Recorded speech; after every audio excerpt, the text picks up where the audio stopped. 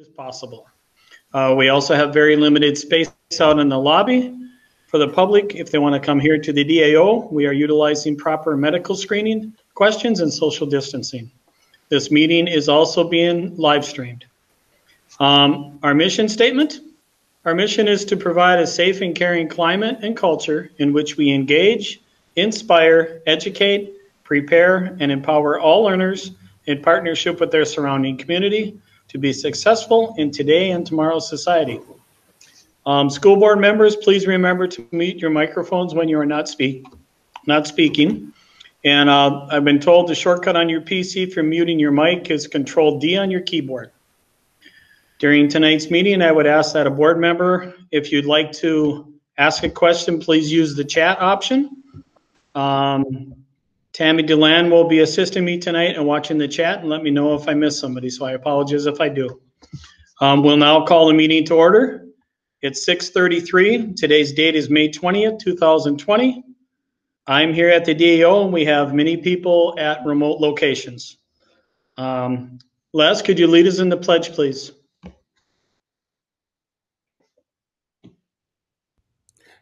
Chair Pories, Dr. Green just had some technical difficulty. It froze up, so he's getting ready. He's rejoining. Okay. Okay. So we need to go ahead and do the Pledge of Allegiance without him. Oh, okay. All right. I pledge allegiance to the flag of the United States of America and to the republic for which it stands, one nation, under God, indivisible, with liberty and justice for all. All right. Now, next up would be roll call. If Les isn't here, I'll wing it. All right, let's start off with board members. Jeff Pories is here. Shannon Hawes. Here. Zach. Here. Al. Here. Monica. Here. And, well, Les will be here eventually. Yeah. Excuse me. I've gotten a message from Sylvia that she's not able to hear audio. She's exiting and coming back in, but just so you know, she's having some audio difficulty tonight. All right. Tammy, can you take roll on all the execs? Sure. We have Gary Ganji, Executive Director of Operations, with us tonight. And I'm doing this randomly, sorry. And Lori Posch, who is the Executive Director of Learning and Teaching. We have Marcia Beisch, Assistant Superintendent of Elementary Education, and Lori Putnam, Assistant Superintendent of Secondary Education. We also have Tracy Flinbow, Executive Director of Human Resources, and Executive Director Adam Holm of Community Education. We have Director of Equity, Al Dahlgren. Al Johnson. We have, sorry about that. We have Executive Director of Business and Finance, Amy Scholarud. We have Executive Director Carol Potter of Special Education and Student Services. Sorry, I'm seeing if I missed anyone, and I apologize if I have. And of course, Superintendent Willie Jett. I'm not ever going to miss him. I think also did real good. Hey, also Dr. Green is there. There we go. You did real good. Listen, well done, Tammy. Listen, and then you are going to probably have to continue to do or someone will do the clerk's job. I am sitting in my truck with the telephone hotspot because the internet went down. All right. I'm in Minneapolis, I can do and that. I have no papers with me. You all look very good. So you guys go ahead. I'll turn my mic off and participate as a member tonight. I heard All Shannon. right, thank you, Les. I heard our vice chair. Shannon, I heard that you're going to help with the roll call. I mean, the votes. Yep. Thank you. Votes. Lori, Yep, would you mind introducing the guests that you're also going to have on board tonight? I will. We have joining us the 3 lead coordinators, and you'll hear more about them during the presentation. Jill Lipp is here, Kristen Dolman-Stoll, and Kara Mather. All right, thank you much. Tonight. And Jeff, before you go on, just for clarification, did we need to say where we were? Yeah, technically you have to be in accordance with the thing. So just board members, state your location, your reason why. And start with Shannon again. Oh. Tonight, I am at my home residence because of coronavirus and social distancing. At home in St. Cloud Zach? to avoid getting this virus. Al? District office, governor's orders. I'm in a pickup truck in Brooklyn Park in a parking lot because the governor has ordered us to not meet together, and I'm following the governor's orders. Thank you, Les. Natalie? I am at my home in St. Cloud per the governor. All right, thank you, everybody. Tonight, the consent agenda. The consent agenda consists of non-controversial items that the board routinely adopts without debate. Any single member of the board may remove an item from the consent agenda by requesting removal at the time the consent agenda is moved for adoption. The full text of items can be found at the end of the agenda. On tonight, we have item number A, approval of tonight's agenda. Item number B, approval of minutes from our meetings that we held on April 15th and May 6th of 2020. Item C, approval of payment of bills and other financial transactions in the grand total of $3,795,881.30. Item D, we have the approval of staff changes. Item E, we have the acceptance of grants and awards and donations. Item F, we have the approval list of the graduates from Apollo and Tech High School. Item G, we have call for bids, sale of MacBook Air computers. Item H, contract award for nutritional services primary vendor. At this time, I'm looking for a motion to accept the agenda as recorded. Moved. Al. And I'll second. Al may, was that you, Natalie? Second, Les Green. Okay, Al and Les, we'll run with it. You want to take roll call, Tammy, I guess? Or no, Shannon, I'm sorry. Shannon, you're up for roll call. Okay, roll call. Natalie Ringsmith?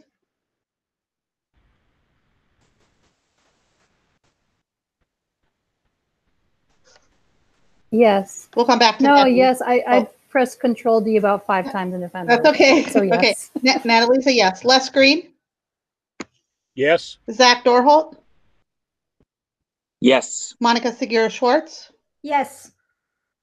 And Haas is a yes. Al Dahlgren? Yes. And Jeff Polreese?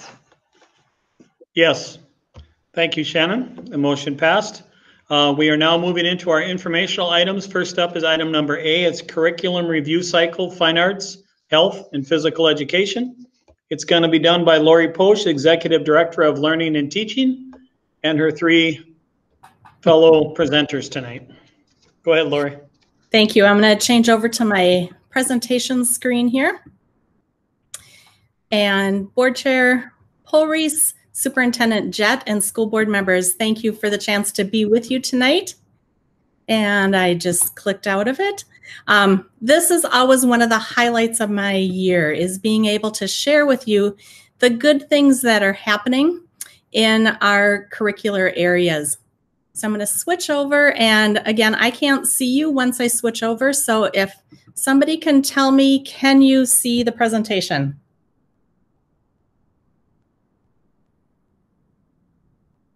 Yes, Lori. Yeah. Yes. Thank you. Thanks. Yes, I can see. I can see it, Lori. Great. So again, providing our I can see updates it. each year is always one of the highlights. I love being able to showcase our contents and our programs, our successes, and also talk about some of our challenges. And tonight is no exception. We always start each year by looking at our curriculum review and development process. This is the third year that we are talking about our fine arts program. If you look at the chart, you can see that our fine arts was actually set to be totally implemented this year, but we knew that we needed an extra year to really look more closely at it, to see what additional purchases we needed, as well as to continue to look at staffing of our fine arts. I could use a full board meeting for each of the areas that we're talking about tonight.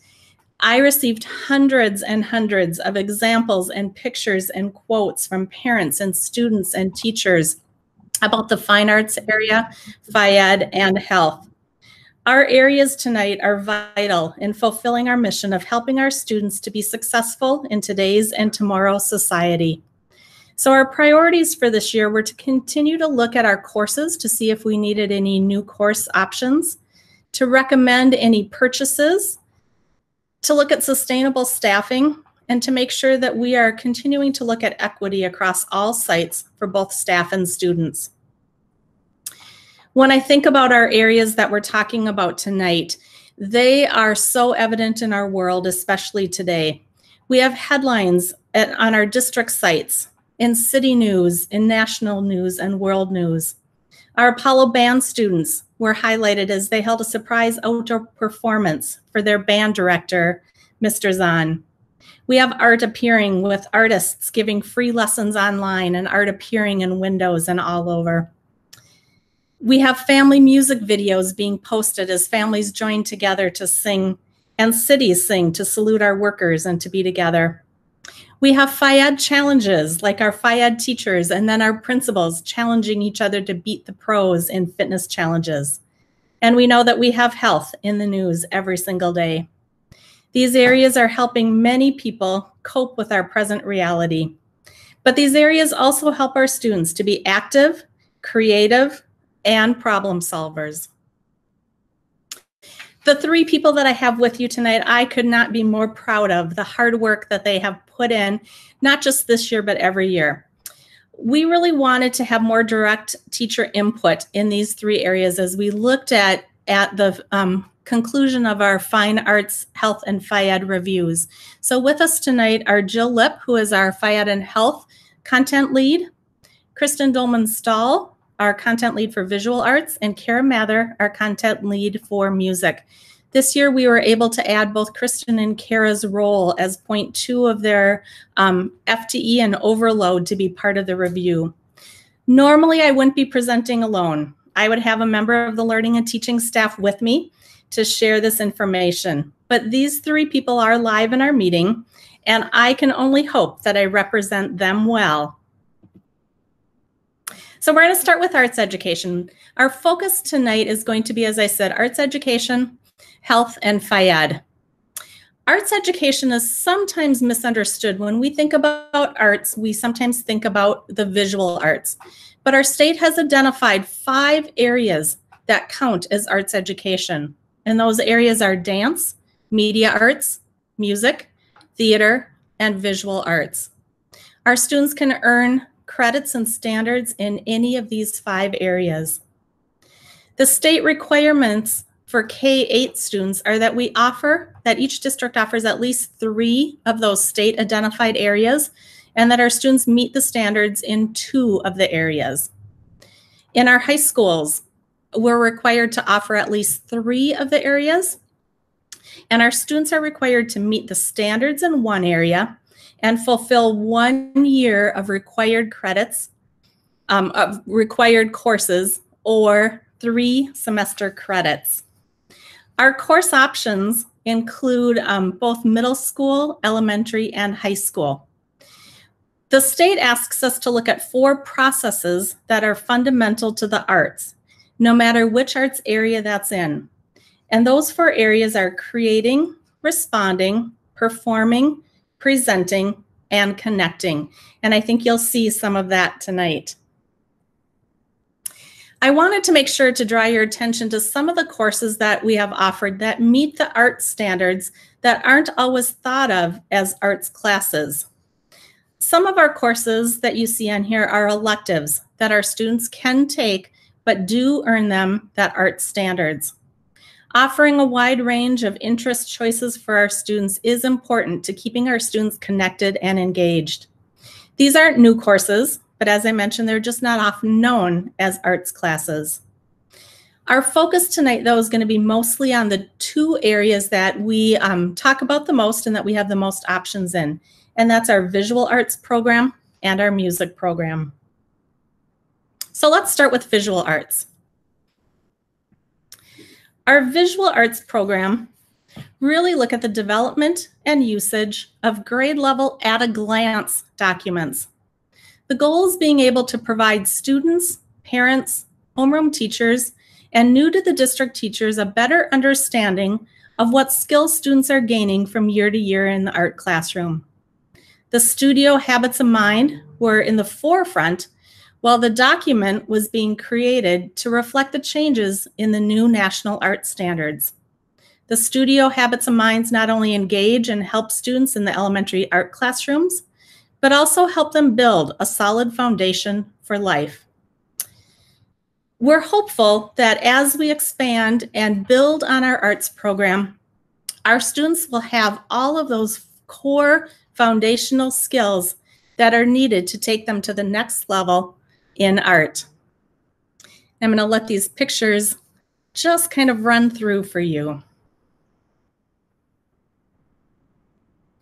And a great picture to end with. All of our teachers and our students have adapted to the difficulty of being in distance learning, especially in these areas. You'll see throughout the night some recommended purchases. For our arts program, we have been able to purchase a program called the Art of Education. All of our teachers K-12 are very excited to have access to this and also to Pro Learning and Flex curriculum. This has been especially helpful as we navigate online distance learning. The company, although we're purchasing it for next year, graciously granted us access to it already this year so that our teachers could start learning and our students could use it. Pro and Flex will provide online and on-demand learning opportunities for teachers, such as new methods, techniques, and strategies, as well as professional development.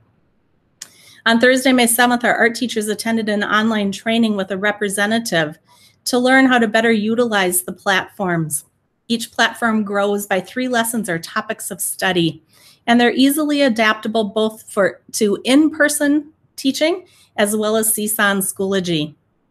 We're also looking to purchase iPads for every elementary art classroom so that our students can utilize all of the technology that goes along with our resources.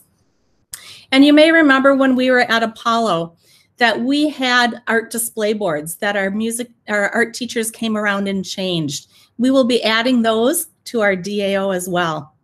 Previous purchases have included a new kiln for South and other resources for our art teachers.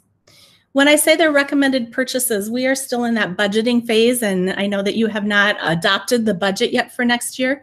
So we're looking through all of our recommendations to decide which ones we'll be able to purchase for next year. Music. Our music offerings are as vast and varied as our art offerings. As I mentioned, all of our areas have been able to transition to distance learning. Students begin their musical journey in our preschool and elementary buildings.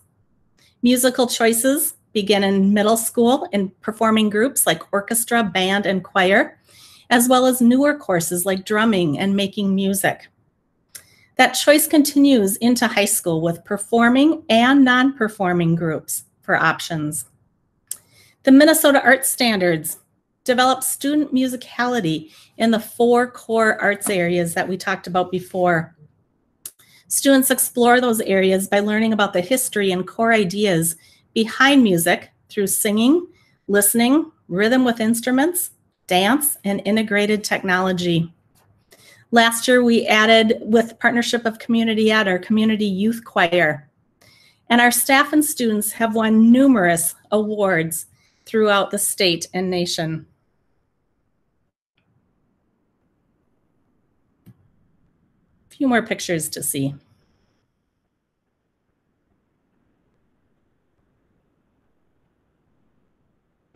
Recommended purchases at music. Our music classrooms, last year we purchased some new middle level instruments to help with our students who can't afford the rental fees or the purchase of instruments on their own. We also added drum pads to Apollo. And you can see on here, again, many hands-on activities and purchases. We purchased a new curriculum, both at our elementary, middle, and high school, in order to build that consistency and that scope and sequence for our students.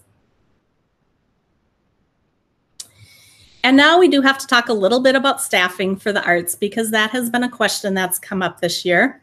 I don't want to spend a lot of time here and take the focus off of the successes of our students and staff, but it does need some clarification and some information. If you remember from previous years, staffing of the fine arts has been in every presentation and will continue to be reviewed. Like all contents, staffing is an area that involves input from budget standpoint, HR, district, and building perspectives. Like every content, staffing for fine arts ebbs and flows each year based on student enrollment, building and grade level, and student registrations.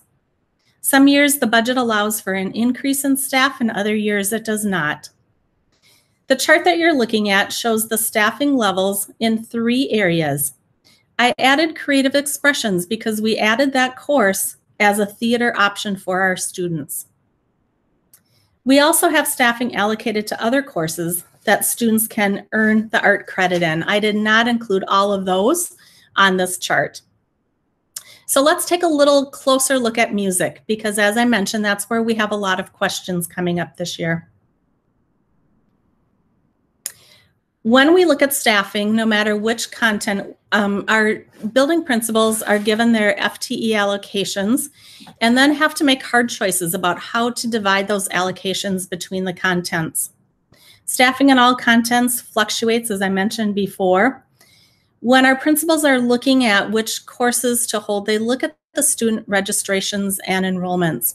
So for the 2015-16 school year through the 2019-20 school year, those are actual numbers of students who were enrolled at the end of the school year, so in trimester 3.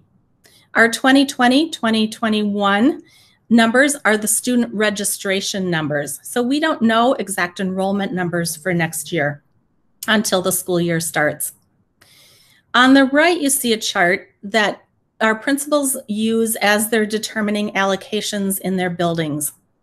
The first number that you see in each of the areas is the number of staff that are allotted based on student registrations. So when our principals are looking at this, they average an FTE to be about 160 students. So that would be the equivalent of a full-time teacher. We know that that number differs for our teachers. It may be higher, it may be lower, but that's the average number that they use. So the first number is the number that would be allotted based on the student registration. And the second number are the number of positions that were allocated at each building. You can see that we were lucky to have a few years where we were able to allocate additional staff that were above and beyond what the staffing would allot. Sometimes principals have that extra flexible FTE that they can use, and sometimes they don't. Our hope would be that we could always have more staffing than we do. We can't present, I want to point out as well, in 2018-19 and 2019-20, because of where we were in the curriculum review process, we agreed to add additional music staff so that they could continue to build the programs from the high school level. So really reaching out to our middle schools, our elementary students, and really building that pipeline, almost like a varsity coach would do, to build the programs at the buildings. And we can't present about music without hearing it. Our staff and students created a recruiting video to show to our 5th graders, because who better to recruit our students than other students? The full video is on our agenda and also on social media, but I wanted to show you 2 little clips because they did such an incredible job along with our communications department.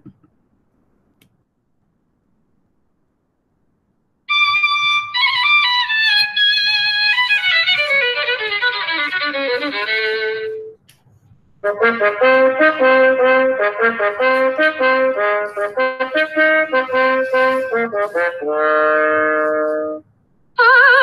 I hope to make you understand why I do what I do? Why I must travel to a distant land, far from the home I love. But we didn't start here. We know that music and any talent doesn't start when you get to high school or reach that peak. The teachers also went through each of the areas, band, orchestra, and choir, to give our students an introduction to what the individual instruments look and sound like, as well as what they sound like together. And here is our band, part of our band.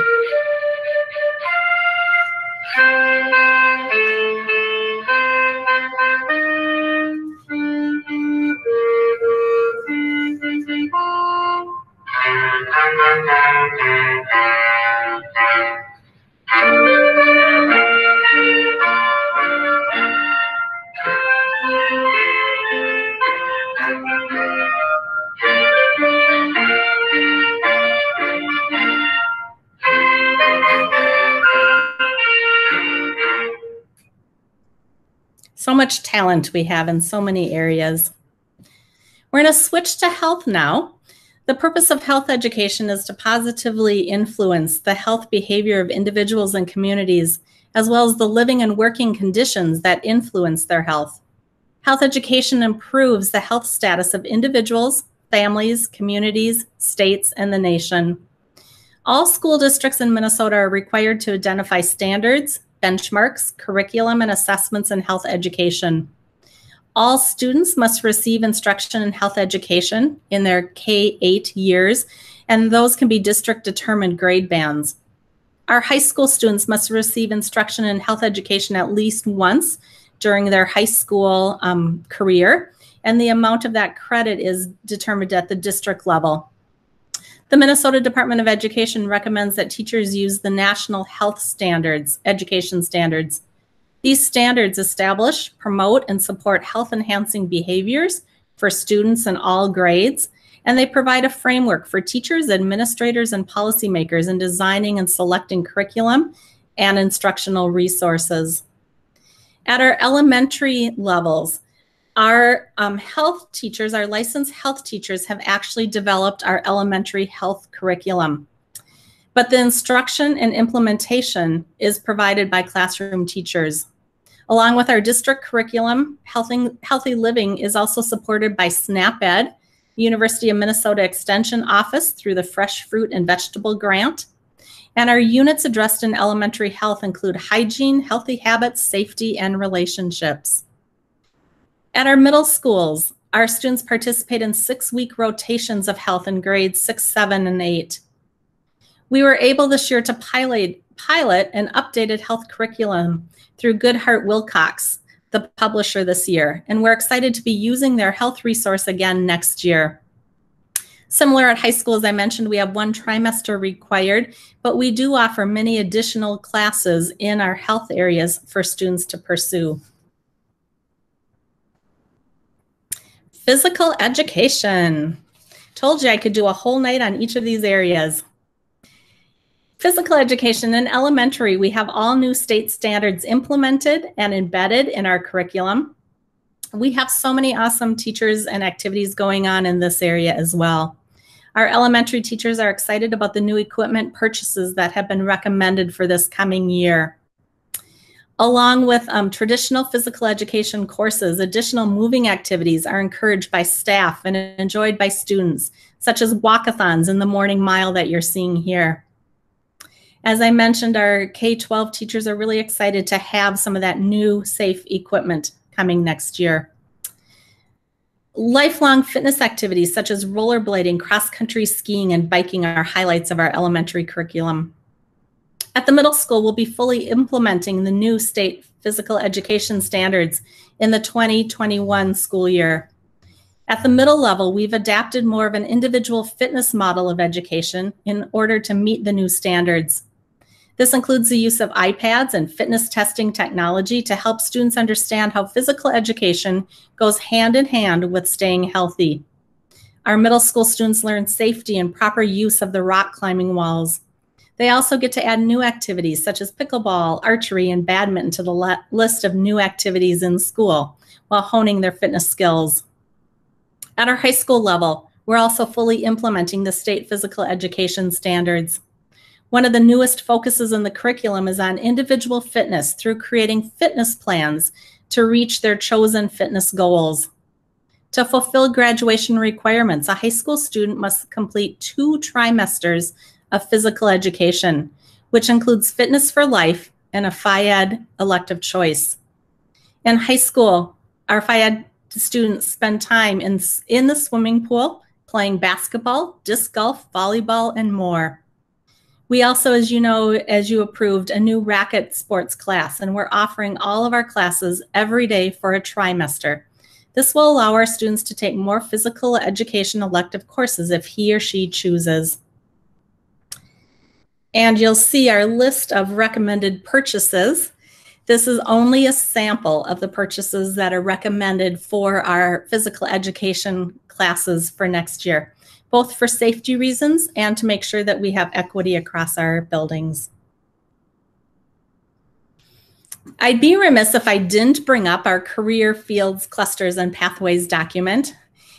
We often think of this as something for our CTE programs, but really this is the foundation for all of our courses. It's preparing our students for that next level.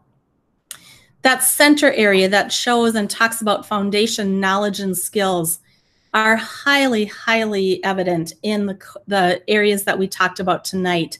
Those employability skills, ethics, teamwork, problem solving, critical thinking, and safety are all enhanced in our fine arts courses, our health, and our Phy-Ed. I was going to give you a little quiz and make you go around the career wheel and talk about areas that you could see our fine arts, our health, or our Phy-Ed. I'm just going to point out a few to you. If we start in our purple area, that's our arts, communications, and information systems. And that's where we usually think of our fine arts landing, with things like performance-based careers, web and digital communications. But as we go around in our orange area, our engineering, manufacturing, and technology, we have careers in construction, design, health and safety, sales. Our red area, health, safety, and technology. Obviously, health fits in there, but also things like music and art therapy, physical therapy, research. Again, all of those skills that our fine arts, health, and Phy-Ed programs help to develop. And our blue area, human services. Teaching in any of those areas is always first on my list, but also mental health and areas that we can serve our community. Green, business, gold, let's do gold first. Agricultural, food, and natural resources. I think of our courses that offer the culinary arts, some of our marketing courses that fit into here that are all parts of what it takes. And I think I have them wrong on my list. Gold is actually business management and administration, marketing, jingles, advertisements, lodging, travel. And then our green, agriculture, food, and natural resources. When we think about our healthy foods and all of those areas that are involved in those career fields. So what's next? As I mentioned, we're going to be finalizing our budget. We'll be looking at what purchases we're able to give next year and in the upcoming years. We'll do a continual review of our staffing and programming. Our curriculum review cycle is set up so that it's never truly over. Every year we're revising, we're looking at and seeing how we can do better. This year we have hit, if you remember a few years ago, the school board designated money for catching up all of our curricular areas. And we did some major purchases in almost all of our content years. This is the year that those renewals are due for some of our online platforms. So part of our budget will be making sure that all of those renewals for our online resources are caught up again this year. In 2020, 2021, we move into language arts, English language programming, and science as part of our review. And as always, we'll continue to celebrate our staff and our students. We have 2 pictures on this page. And you may have read about this or heard about this, but we want to offer our congratulations to 2 newly announced students representing St. Cloud District 742 in the 2020-2021. Faizeen Ahmed, who is a violinist and 10th grader at Tech, was named to All-State Orchestra, and Gracia Lopez, an 11th grader at Tech, to All-State Choir. We're going to end tonight with a quote from Faizeen. And this is a portion of the quote. When he was asked to give us some quotes to share with you tonight, his quote was so long and it was hard to even cut it. But I'm going to leave it here for you to look at. With a huge thank you for your continued support of all of our content areas as we move on for next year. And now we'll stop sharing and answer any questions you have. All right, we will start off. Al, do you have any questions? Jeff, may I? Not right off, no. Jeff, excuse me, before we start with questions, there is something in the chat, if I could address it. It's regarding live streaming. There, we are. No, it's community members who are either on the Facebook page or texting board members that are having difficulty. It's from a board member? Finding out how to access the live stream. So could I make that statement right now before we do questions?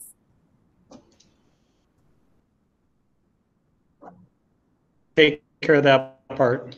Okay, the board meeting this evening is being live streamed, and that link can be found on the district website.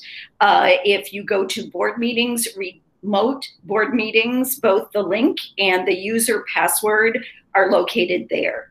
That information, the link and the user password, also can be found on the district Facebook and Twitter social media accounts. So I think perhaps people might have been trying to access the link without the username and password, and you need to do all those steps. But those 3 places, you should be able to access the meeting tonight. And that's what's in the chat. Thank you.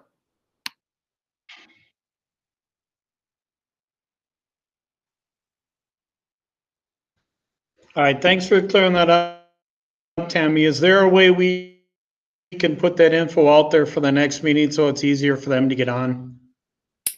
I think maybe what we should do is announce Tammy. it at the beginning of. Yes. Yeah, I think that would be great. Can you hear me?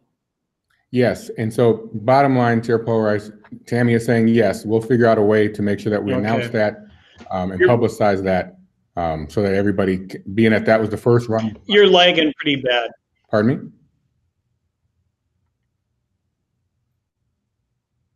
Okay.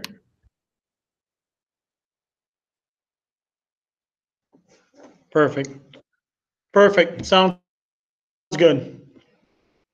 All right, we're going to keep going with the questions. I'm going to go in order. Les, do you have any questions?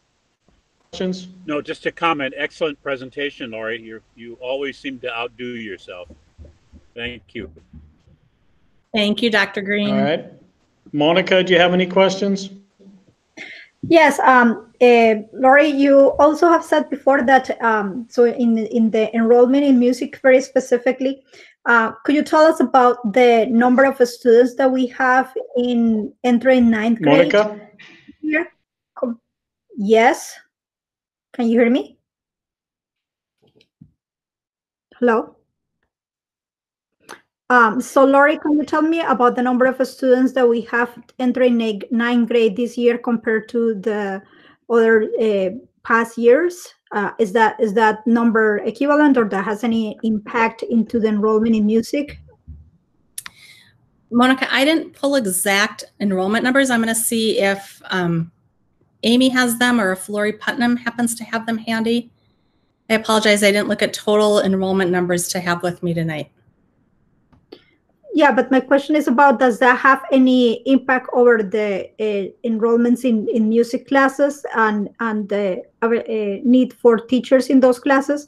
So the enrollment of all the total population of students going into 9th grade this year, is it the same as the other years?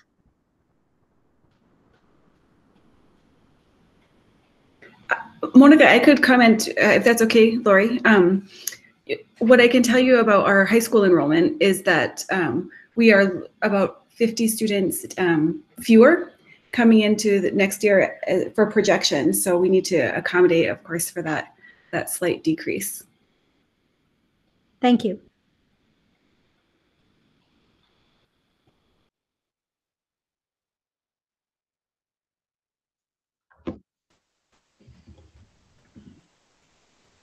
All right.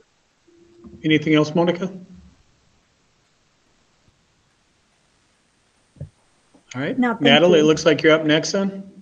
Yeah, so we spent a lot of time talking through this presentation and beyond in the Achievement, Integration, and Equity Committee meeting. So I just wanted to thank everyone that was there, and thanks for all. We had a lot of feedback from teachers and parents of music students and art students, you know, that are incorporated into when we discuss these sort of things. So, you know, that is my college degree as a music educator, and so this sort of stuff is really important to me. And just as a parent of a person who, a little girl whose favorite art teacher is on this call right now, and two boys who have found their people in band.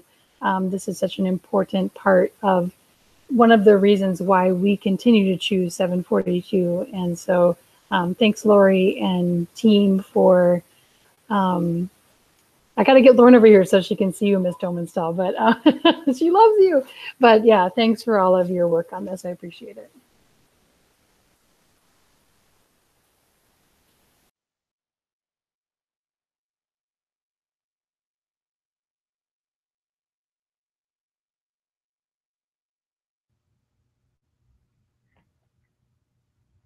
Our board chair seems to have stepped out or having technical difficulties. So I'm just going to step in for a minute. Shannon, if that's okay.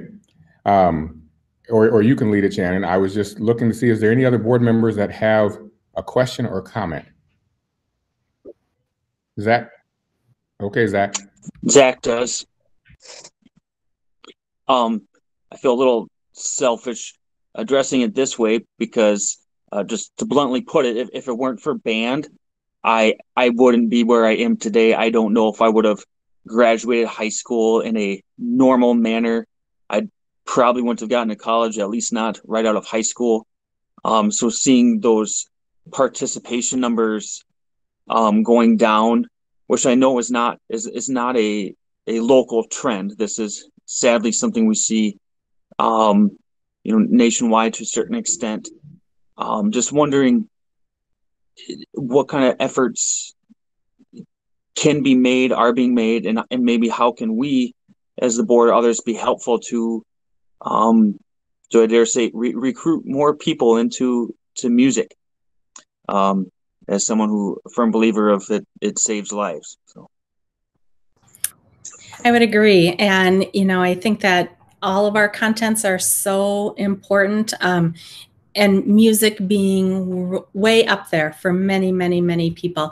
I think that what you see in our recommendations will help with that. So having a consistent curriculum and platforms, K-12, that our teachers can use so they're not recreating and creating their own lessons, allowing some of that individuality that is so important to still come through though. Our purchases for instruments, that has been a huge piece for us. We have many, many students who, as I mentioned, can no longer afford to rent an instrument or to buy an instrument. So that's a large part of our requests is instruments that our students will be able to access. And you notice even at the elementary level, making sure that we're getting instruments, getting a variety of music in the hands of our littlest kids right away. The recruitment video efforts, I cannot say enough about what our middle school and our high school teachers do and their creativity in trying to reach out. I think this year was a unique year because they weren't able to do some of those visits to our elementaries and junior highs where they do the band concerts, the choir concerts. And I think that is such a huge piece of our community and our outreach, both community-wise and within our buildings. So we will continue to work on that. I know that our music teachers are committed to it, and we're committed to it as well.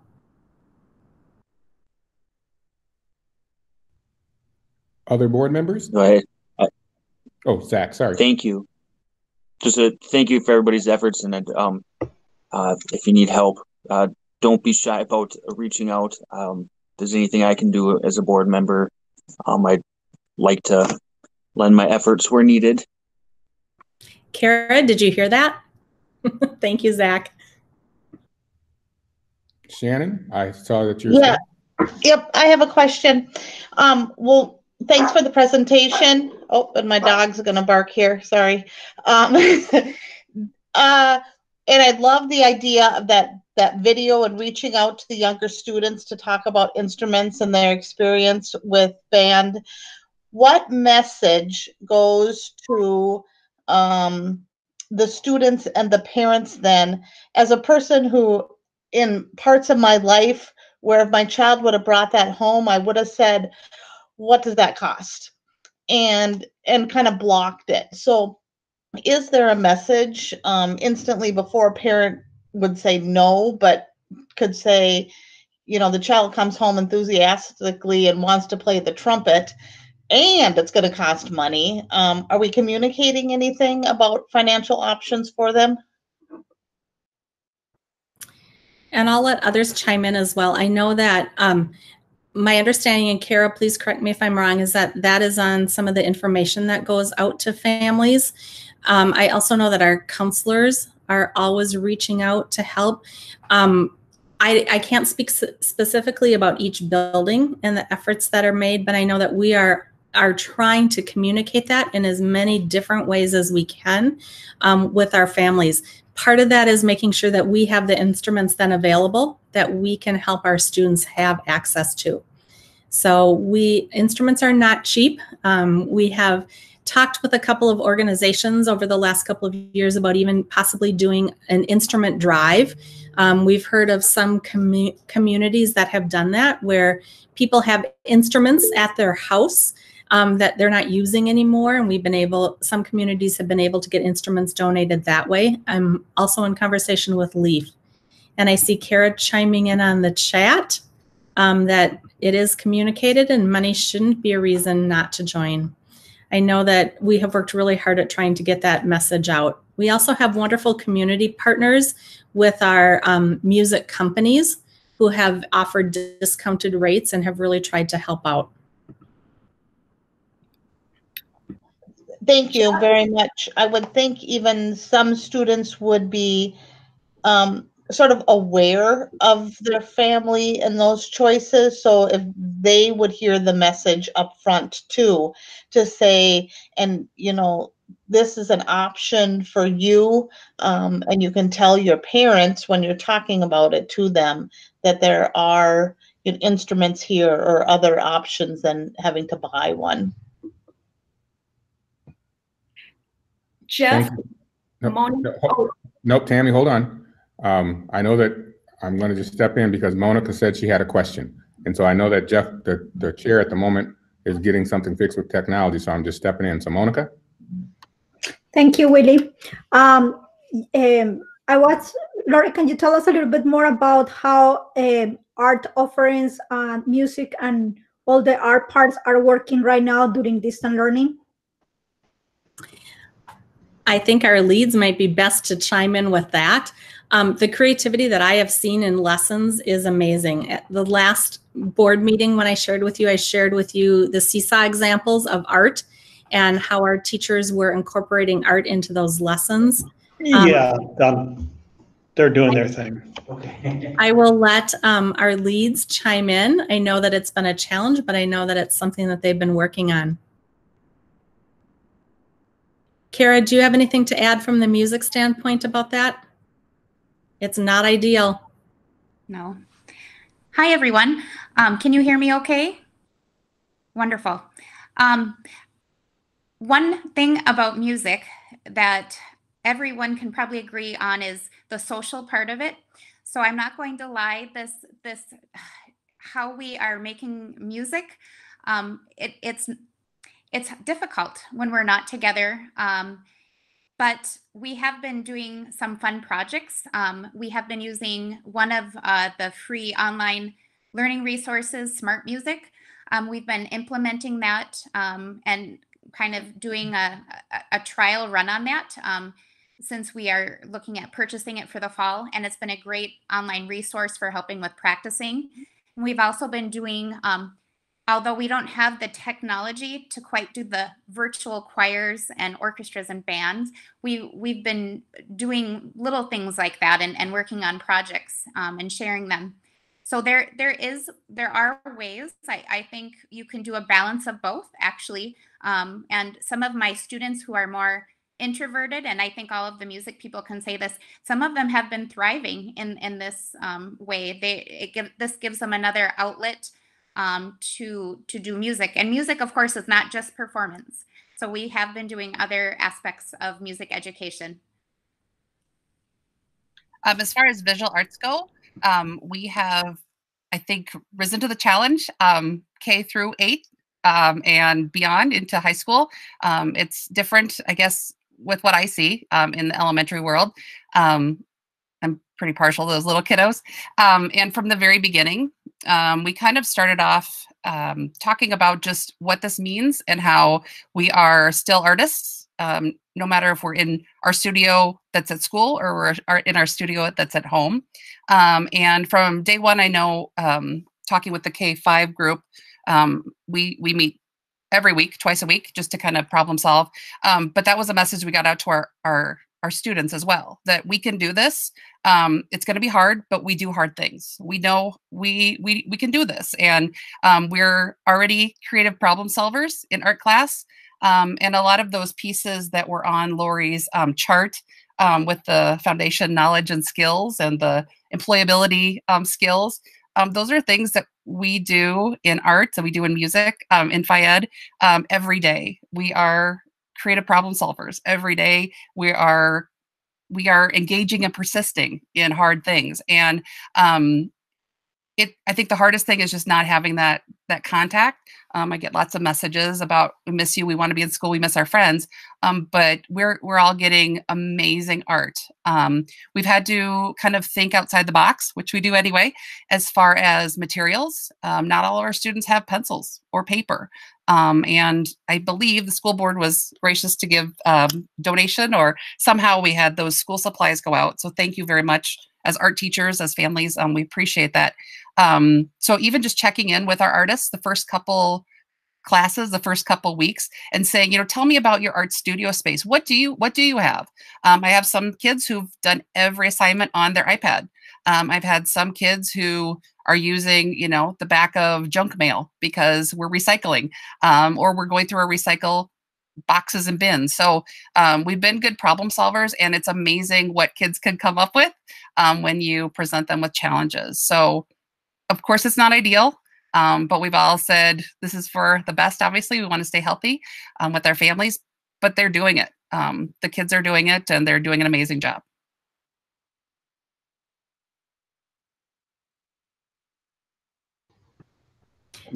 Yeah. Jill, anything to add for Phi-Ed? Sure.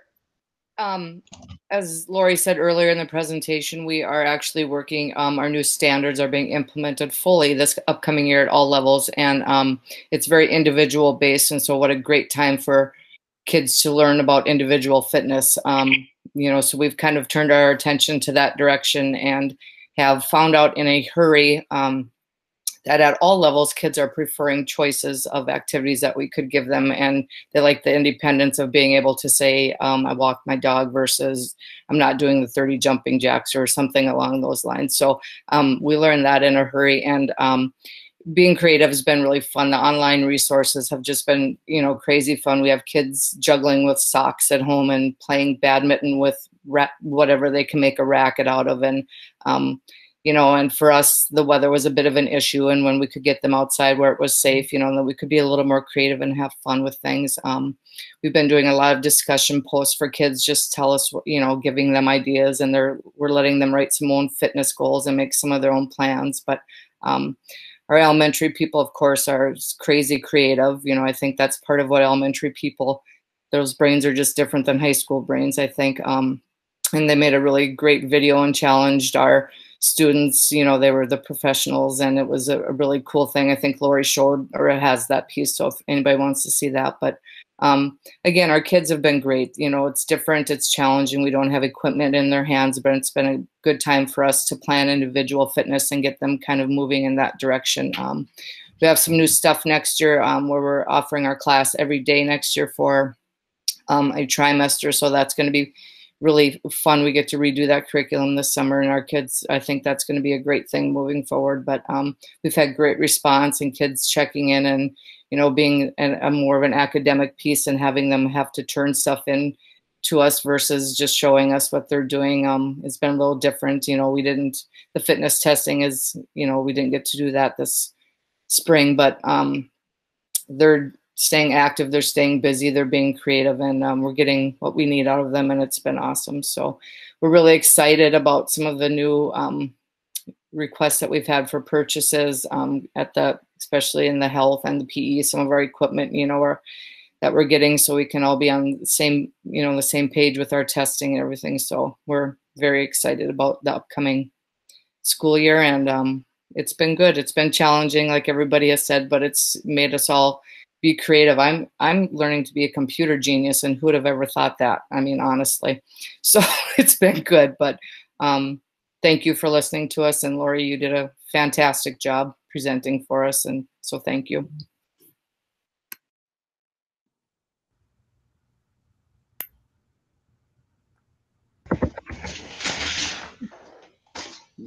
Jeff, you want to step in? Okay, the next person was Natalie. I see that. Yep, Natalie and then Al. So Natalie, start off. Thanks, Willie. You're welcome. Okay, thank you. I just wanted to piggyback on what all those wonderful women just said and say that some of the most emotional times for me seeing my kids through this distance learning has actually been a video from Ms. Domenstall, and then also a video from Mr. Zahn, Quinn's band teacher. And just, you know, it didn't have a lot to do with art or music necessarily. The first video they sent out for the kids when this all went down, you know, it was like what Ms. Deanne was saying, you can do hard things, and we can do hard things together. And Lauren needed to hear that, because this, for my daughter, this was a really hard transition for her. As far as 9th grade band teacher goes, you know, he was really, he said, I'm here for you. If it's not a music thing, I don't care. I'm here for you. Let me know what I can do to help you. And so to have champions in our teachers and have them be specific and explicit about that in their videos to their students has meant everything to my kids. So it's been really beautiful. Just wanted to let everyone know as well that although we did have in our Achievement, Integration, and Equity Committee, we did have a talk yesterday in our meeting about this very issue. We're actually having a broader discussion about this as well in the summer, specifically around equity in the arts. So when we talked about at the end of 2019 in this committee, what do we want to be talking about in 2020? That was one of the things that came up. So the reality of some of our programming when it comes to theater or band or choir, orchestra, when I go to those concerts with my kids, there are times when I'm looking on the stage and I see a lot of kids who look like me, and not an equitable ratio of kids of other ethnicities or other races that we know we have in our school. I think that there's a lot of, I think that's something that we need to talk through, and we will be talking through in our committee meeting, specifically about equity. And when you bring in as well, not only equity when it comes to kids who are non-white, also when you bring in that equity piece for our kids who are on free and reduced lunch, or just over that gap, you know, even though I get so many things from our band teachers saying, money is no issue, make sure you reach out to us, there's still that the fact that you have to reach out and say, yeah, I can't pay for it, will you help me? And that, I think, isn't something we've figured out yet as to how to make sure that, because there's so many times when our families that are in free and reduced lunch have to ask that, and that's hard for families. So, you know, how do we ensure that when someone sees the band or the choir or after school art classes, that they see themselves in those classes, not only across the spectrum of our kids of color and our white kids, but also no matter what your parents' income is, that is something that is for you and it's for everybody, not just for certain parts of our population. So that, again, like Zach said, that is a nationwide issue that we're dealing with, but we're intentional about naming it and talking about it, and coming up with continuing strategies to make sure that we're serving all our students equitably.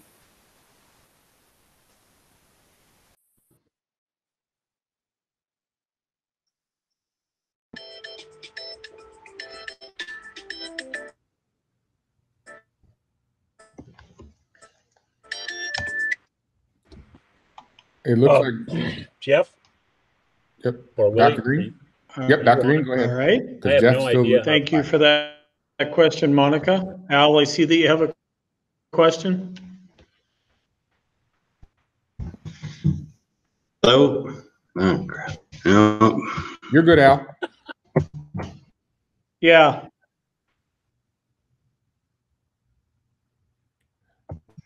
Al, go ahead and hit that red button one more time. We could hear you the first time. Go ahead, Les. Yes, Can you hear Al, me now? I can hear you. Okay. So I had a question. I'm going to go back to the curriculum, the new curriculum that we're looking at, the curriculum that we're looking at, and specifically in health. Les, mute your mic. We've all been We'll come back visited to several you. times by a certain member.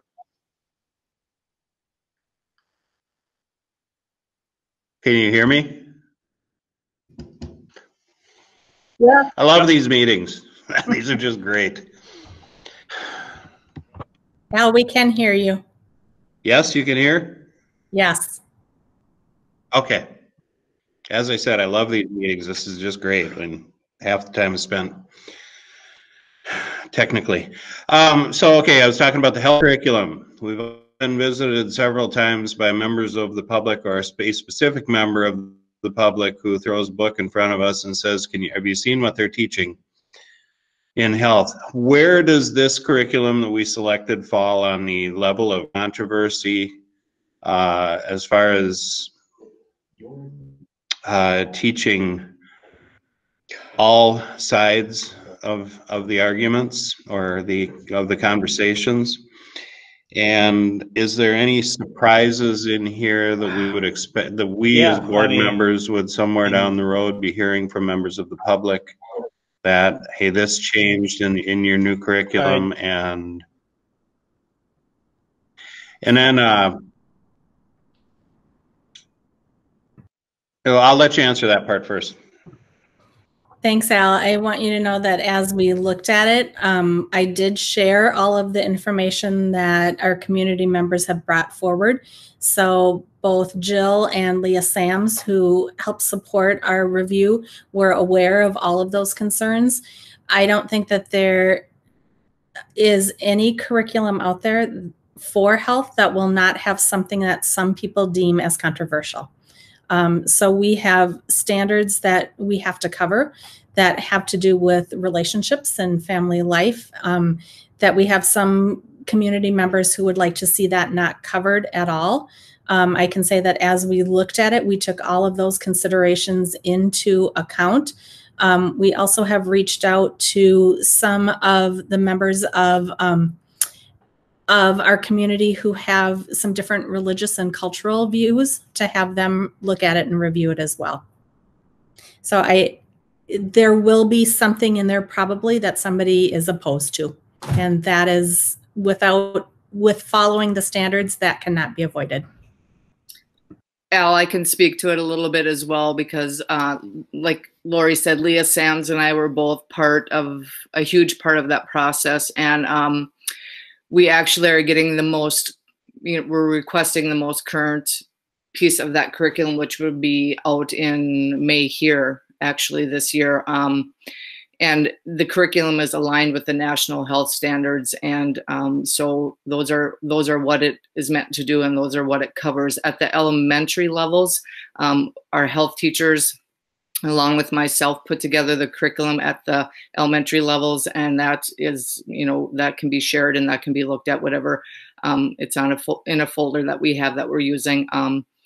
And the new stuff that we're getting is really good. And like Lori made a good point, there's just things about the health curriculum that not everybody is going to agree with or support, but it's part of the national standards. And it's part of what we're expected to deliver to our students. So we're really excited about it. It's wonderful. I mean, we've like a couple other people have done, they've allowed us to use the curriculum kind of to pilot it since March. Some of our health teachers have been able to use some of it already. And so that's what we'll be giving our students 6-9. So that curriculum is what will be given to our kids at the middle level as well and in the 9th grade classroom. And so it's adapted with Schoology already. It was embedded in Schoology. And so we were able to get a hold of that a little bit earlier, which was awesome. But it's aligned with our national standards. It's the newest. It's the best we could find. It's the best one that we found. And we're really excited to have it and offer it to our kids. And we're educating the whole child here. And as you know, we are in a pandemic and health is a major piece of what we need to be educating our kids on. And so we're excited to have this and our health curriculum is going to be fabulous. So I hope that helps.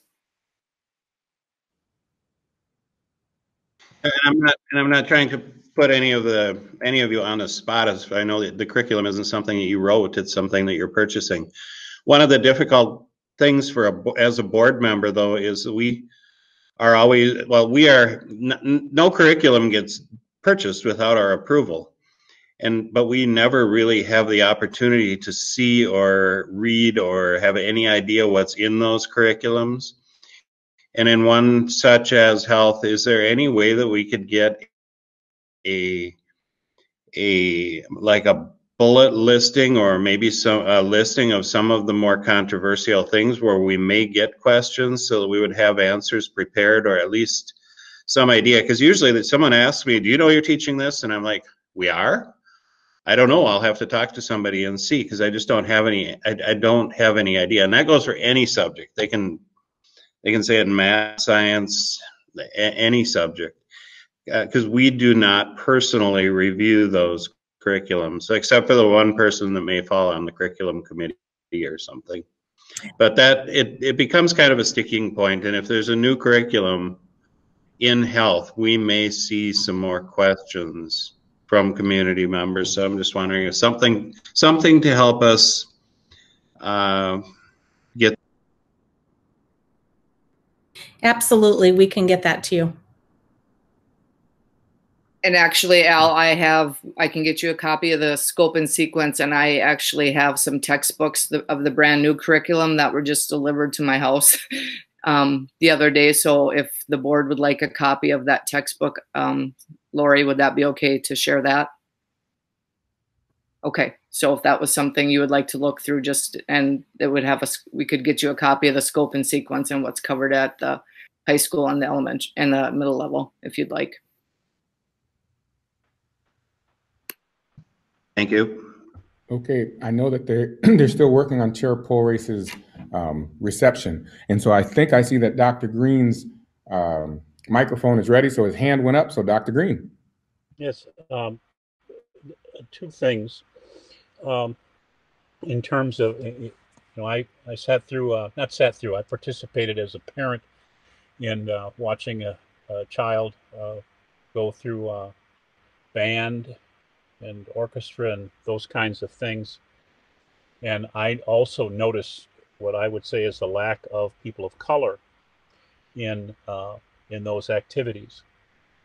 I think that when we talk about equity and talk about those things, there is a need to let me see, how can I put this? To redirect the responsibility for engaging children in band, in the arts, to parents. On the one hand, the other is to maybe look at the options we provide.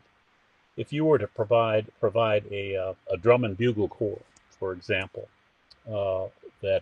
similar to the Minneapolis Elks, for those of you who are old enough to remember that kind of rhythmic beat that those young men were pulled off the street and participated fully in that kind of drumming behavior. Major Tops was an interesting man who, or Major, I think that's his name, who would pull these kids off of the street in the afternoon, and they were required to do an hour worth of homework in order to be able to participate in this drum group. The other is a step group, which you will see in black colleges and in black schools that really hook and draw in people of color. The other side of that, and I agree totally with Natalie, I don't care how much money you have available to give away to people. If you require that I walk up to you and say, please give me some money, you have created a barrier that simply some people are just not going to pass. The result, probably the option is to let's look at absolutely totally free activities. I mean, if we're going to look for a solution to all of those things, first of all, make it free. Secondly, make it create a more vast array of opportunities for people to participate in those kinds of things, so that it attracts a different group of people. That's one point, and I can expand. I'll think about that later on and try and make it more reasonable. The other is on the health issue. I think that I agree totally with Al on this, but I don't need to read it. I think what I need to know is that our people recognize where controversy is going to come up, and that they tell us this ahead of time. Listen, this is going to be a hot issue. The other thing is that I realize that we can send things out to different cultural groups, but I don't want to compromise or allow the perception of anybody who does not fully believe in the equality of women to have any impact on the kind of curriculum that we put out in health regarding social emotional relationships. We've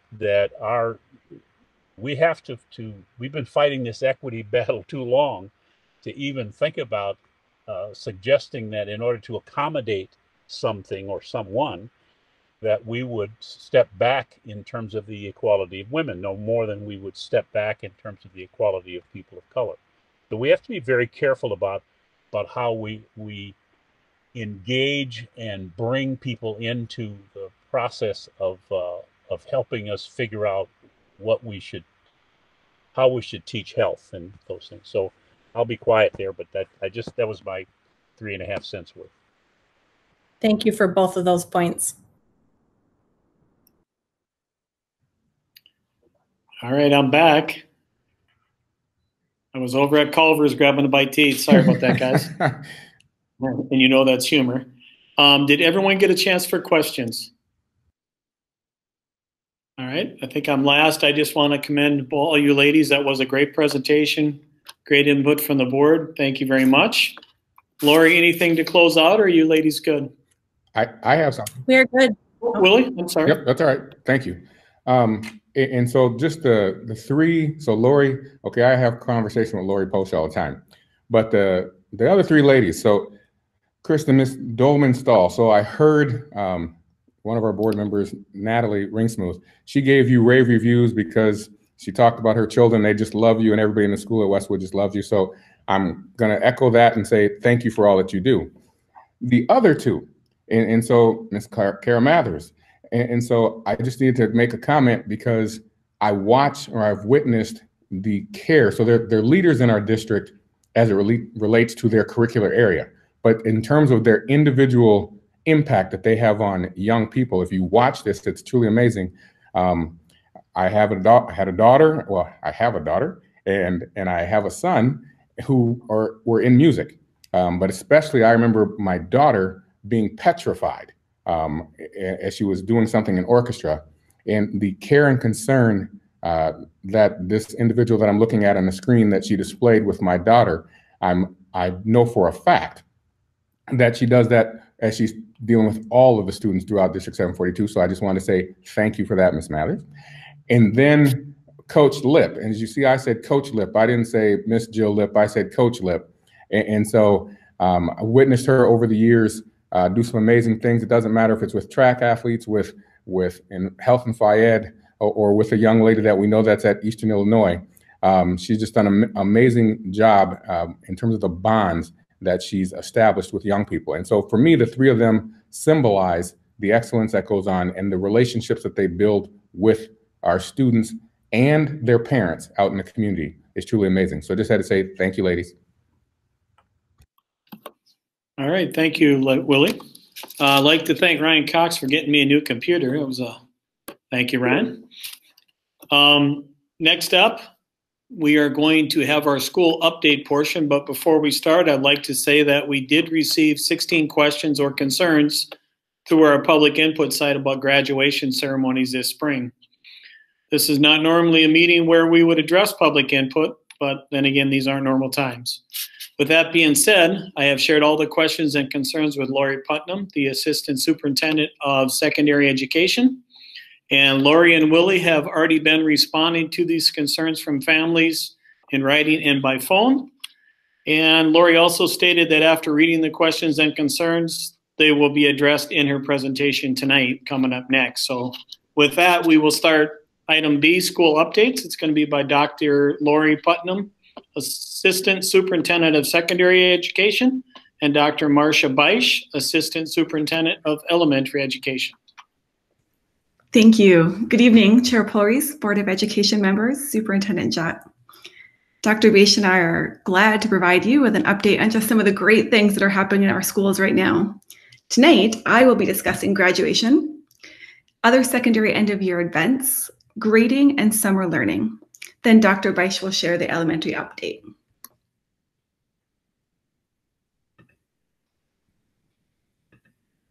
As Chair Polreis shared, some of our families have expressed concerns about how, oops, sorry, I'll wait for Gary to, sorry. Thanks, Gary. You can go into the second slide, thank you. Keep going. Thank you. As Chair Polreis shared, some of our families have expressed concerns about how and why our initial graduation plans changed. I'm glad to have that opportunity to talk with you. Throughout all of our planning, our priority is always the health and safety of our families, students, and staff. 2 weeks ago, on Wednesday, we shared our plans with you, the board, and the community. These plans aligned with CDC and Minnesota Department of Health guidelines available at that time. But as we know, these are rapidly changing times, and that Friday, MDE issued guidance about what is and is not permissible in graduation plans. Because we had questions about whether or not our plans met MDE's guidelines, and because we always prioritize safety, we sought clarification from the experts, the Minnesota Department of Health and the Department of Education. On the following week, we communicated with MDH in writing and verbally to seek clarification from an epidemiologist and the State Health Department. They clearly told us our plans did not meet their guidelines. On Saturday, Superintendent Jett spoke with a high-ranking official at the Minnesota Department of Education. Again, we were told no. The bottom line from all of these experts was that no plan that brings graduates and families together in person or allows students and families to step outside of their vehicles was either safe or permitted. So we revised our plans to comply with these directives and keep our community safe. We know other districts are doing ceremonies similar to what we had initially planned. And some families are wondering, why aren't we choosing to do the same? Go ahead, Gary. Thank you.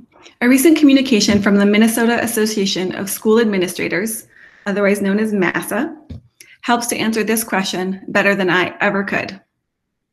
This slide shares the response from the president of MASSA to state superintendents and district administrators. This response is to MASSA members after seeking advice about graduation guidelines and potential implications for violating orders. MASSA sought legal advice and their legal team responded in 2 ways. First, they cited the administrator's code of ethics, and second, they reminded administrators about the directives provided in the governor's executive order. As you can see on this slide, our administrator's code of ethics requires we, quote, take reasonable action to protect students and staff from conditions harmful to health and safety. In this school district, as an administration, we do not violate this code of ethics, and our graduation plans follow this code of ethics. Next, you can see the governor's executive order noting that, quote, in-person social gatherings with people from multiple households does not comply with social distancing practices and introduces a great deal of contact unpredictability and increases the potential for disease transmission. These gatherings are not considered safe at any size and will not be permitted. Again, in this school district, as an administration, we follow the governor's executive order, and our graduation plans do as well. The communication concluded with a cautionary statement from the Minnesota Attorney General to superintendents who are considering violating or bending the code of ethics or governor's executive order. Go ahead, Gary. So tonight, I'm proud to review our revised graduation plans to celebrate and honor our class of 2020. Our virtual graduation ceremony plays at 7:30 on the evening of each school's graduation, and it includes many of the traditional ceremony elements. These include senior and faculty speeches, commencement addresses from the principal and superintendent, and this year, a speech from one of our board members. A photo of each senior will be shown while their name is read aloud. Pomp and circumstances will play, and our own music ensembles will be featured. Additionally, we created invitations to the virtual graduations for students to share with family and friends. We also enhanced our vehicle parade in light of the necessary revisions to our plan and in response to feedback from families. For instance, we will now be handing out diplomas during the parade, and we extended the hours of the parade so there'd be no need for families to feel like they had to rush. Parent volunteers are assisting us with decorating school grounds, and families are encouraged to decorate their vehicles if they choose. For families who do not attend, we will gladly mail diplomas to their home, though it is not required. The radio station KCLD will do a live broadcast during the parade, and families can call in to congratulate their seniors. The DJ will broadcast each senior's name as the principal hands out the diploma. They'll also hand out a virtual graduation ceremony program and the honors cords. Pomp and circumstances will be playing for the seniors as their families drive along the route. Also along the route, seniors will be treated to a fire truck salute and waves from city officials, district administration, teachers, and staff. We will be sending a communication sharing this and other information, such as a route map, with families in the coming days. We have also planned many, and I mean many, other ways to recognize our graduates. One kind parent sent me a grid of our plan compared with other districts' plans, and it's helpful to be able to see these laid out side by side. When I reviewed the document she sent, it made me appreciate how thorough and creative our plans are. It also made me appreciate the extensive collaboration from our community. On this slide, you can see the various ways we, the city, and our community are recognizing our class of 2020. I'd like to take a moment to thank Mayor Kleiss for his upcoming proclamations to honor our Tech and Apollo seniors, and for lighting the city water towers with each school's colors on their graduation days. Additionally, the St. Cloud Police and Fire Departments and Chamber of Commerce have been very kind partners to us. As you review this lengthy list of all the ways we will celebrate and recognize our class of 2020, please note that we still have high hopes for bringing our students and families all together to celebrate as a class one last time in July.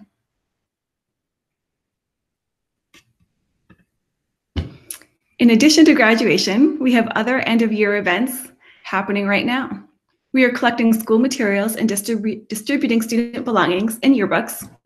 Our middle schools have virtual talent shows and spirit weeks and farewell surprises planned for our 8th graders. Our principals, school counselors, and staff are also creating virtual tours and introductions to our schools to share with our rising 6th and 9th grade students. As you know, we provided families with 2 grading options for trimester 3.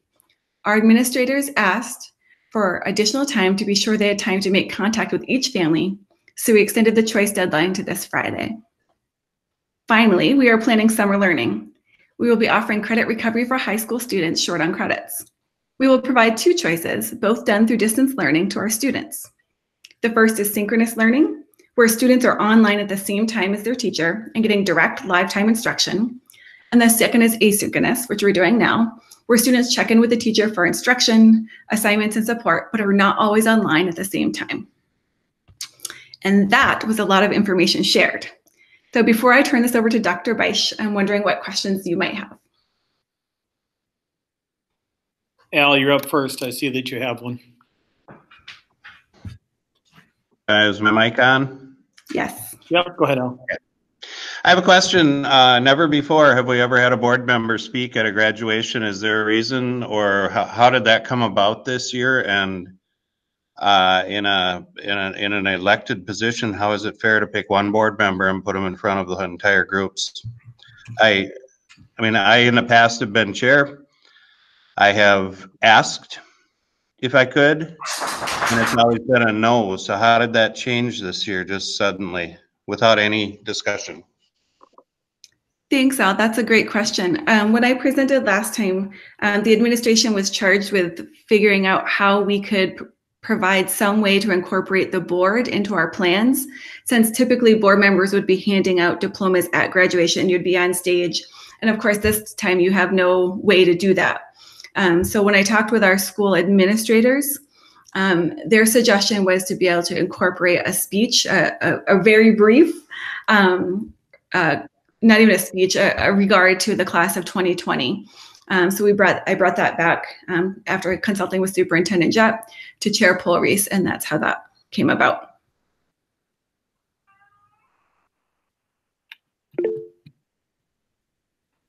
I would vote, I disagree with that. Strongly.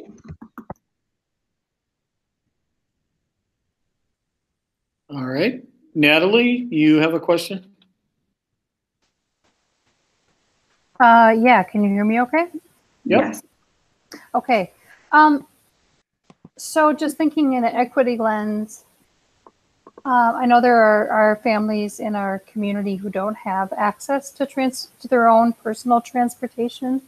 So can you talk a little bit about our plans to still be able to include those students? We talked about it at length as a district and with our transportation department. Unfortunately, we aren't able to provide a different alternative from a district perspective, because now we'd be in violation of crossing multiple households within a confined space. So unfortunately, we are not able to solve that issue, which is why we've designed the virtual graduation ceremony as our primary graduation celebration, and would be happy to either provide the diploma ahead of time, or as I said, that again, they'd have to come, or would be happy to mail it. Well, just an idea off the top of my head, and maybe we can't do this for a whole host of reasons, but, and again, this is the same thing of parents would have to ask for it, but if we have a family with a graduating senior that does not have access to their own car and can't get one, is there a way we could provide an Uber or a Lyft for that family? I mean, I'm happy to buy them, but I know that that would be me doing it on my own. So how is there a way we could do that from a school perspective? Thank you, Natalie. I would have to talk with folks who understand transmission better than I do, because then we would again be encouraging a cross of households. We aren't. It would be very challenging for us to know if one of the drivers had any health issues, and for us to be putting a family in again close proximity.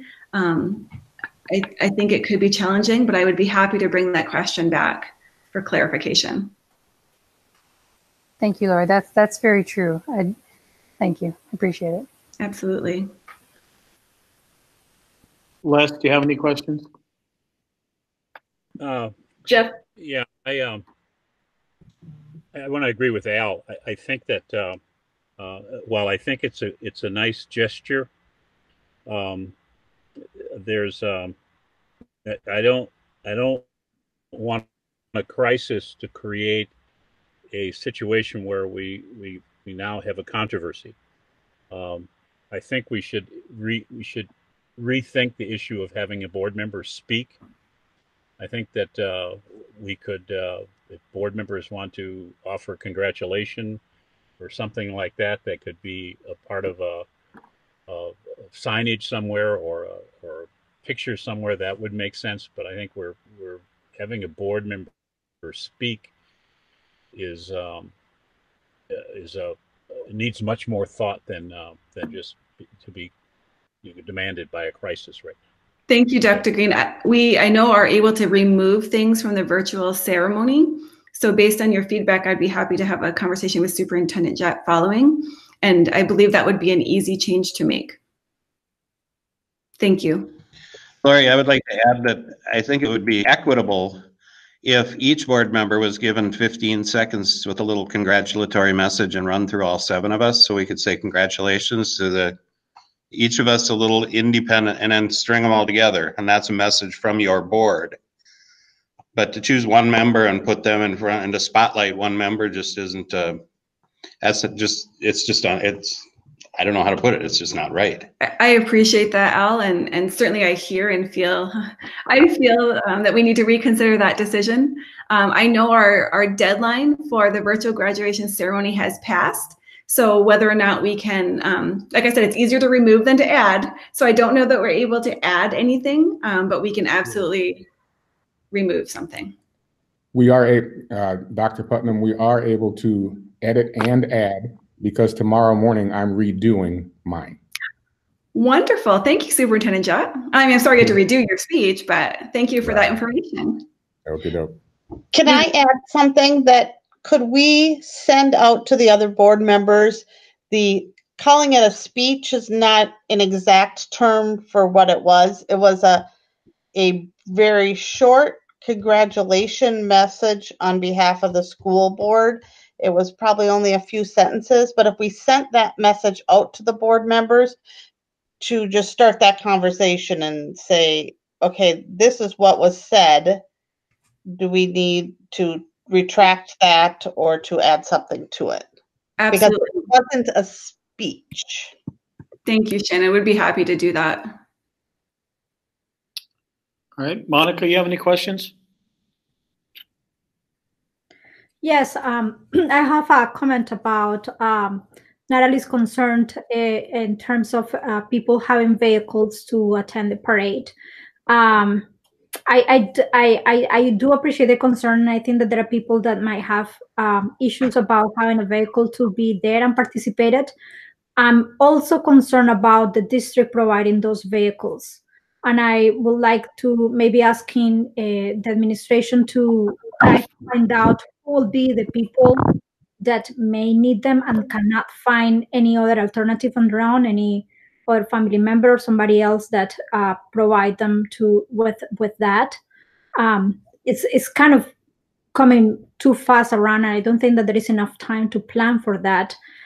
So I do have certain concerns about how do we do that, and I'm not sure coming up with that right now is not going to have any other issues. So just wanted to express that concern as well. And I also want to say, I love your idea of having each board member having to say something in a fraction of a second. I think that is perfect. Is a great idea, and I really applaud to have that idea. I completely agree with what you just said. Thank you. Shannon, any questions? No, I'm good. Thank you for the information and passing this along. Zach, any questions?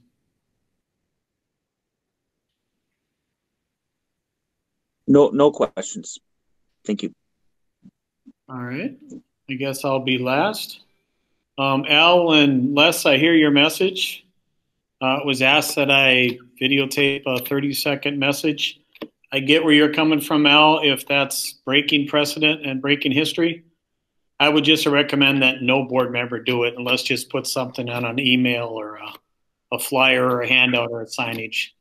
You know, it'd be easier, and logistically, it'd be a lot easier just to take R2 out, because you got to get caps, gowns. We're behind the 8 ball on that. So that would be my opinion on it. Any other thing from you, Lori or Marcia? Marcia has yet to go, so she'll be coming up as soon as we're done. Are you done then, Lori? I am. Thank you. All right, Marcia, you're up. Thank you, Chair Paul Reese, and good evening, as well as Superintendent Jett and members of the board. Mine should be pretty brief.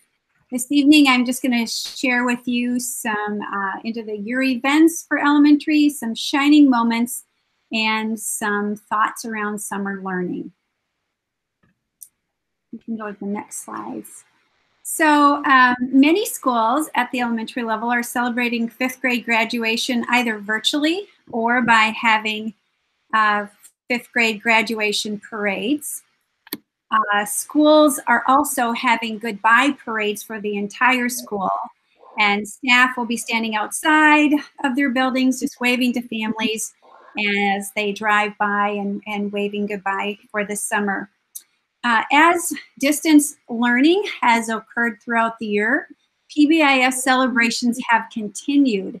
And one example that I'd like to share with you happened at an elementary school in which students honored their either heroes or sheroes in their lives by dressing up as them and then sharing messages of appreciation. And here you see one young girl dressed up as a healthcare worker and with her little note of thank you for keeping us safe. Also, there are going to be distributions of books to every student at our Title I schools during device collection next week. And these are made available as a result of title funds. And we used parent engagement funds because we weren't able to have end of the year parent engagement activities like we typically do. Also, as Lori alluded to, there are virtual talent shows happening at the end of the year as well at some of our schools. Next one, Gary. So some shining moments that I'd like to share with you that have happened during distance learning include social emotional learning supports. At Lincoln and Talahi, their teams have split all of their families between the two schools amongst their social emotional learning teams. And the teams have done a minimum of one connection with every single family each week, serving as advocates by supporting technology needs, providing support in terms of access to food, providing, again, social emotional learning support, and doing an amazing job of making homeschool connections for families and students. There have also been virtual field trips. It's been really fun to see pictures, and here you see some pictures of a dairy farm, and one of our teachers' parents actually own a dairy farm, and so she went out to the dairy farm, took pictures, and took her students on a virtual field trip showing how cows are milked and crops are grown that support a dairy farm. And so that was really fun to watch. Another one included a teacher going into the woods near her house and giving lessons on pine cones and needles from the various trees that were in the forest. Another one that I had an opportunity to see was of a river field trip. And the teacher was showing eagles that were nesting in a tree and pointing out why they nested so high and sharing facts about eagles and incorporating writing assignments and so on.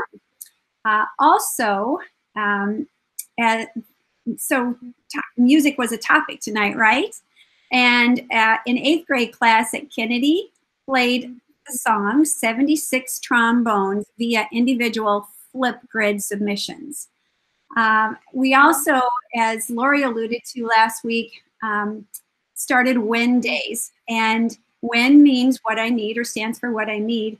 And some of the happenings during WIN day include Google Morning Meets, and students and teachers are synchronously, as Lori shared, there at the same time. So students get to see each other and classmates get to see each other. Also during this time, teachers work with small groups of students and also help students with individual assignments.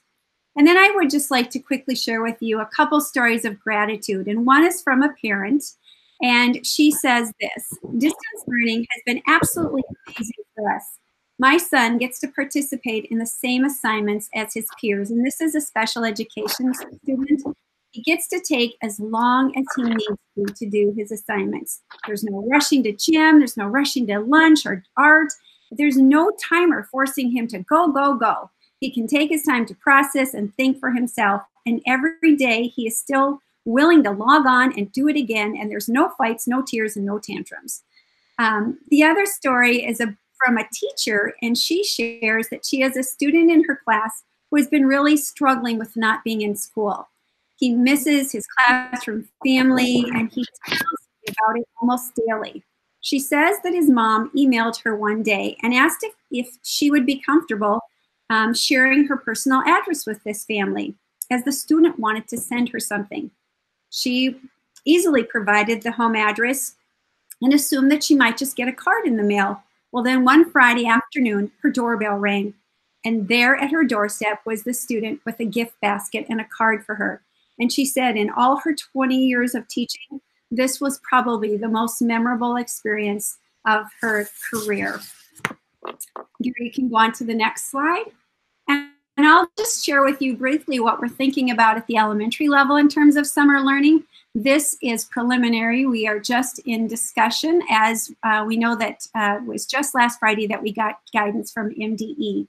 What we're thinking of doing is doing 3 weeks, looking at starting in late July and early August. So the last week in July and the first 2 weeks in August during synchronous learning. Having a 1-to-10 ratio, 1 teacher to 10 students, and that the curriculum would be focused around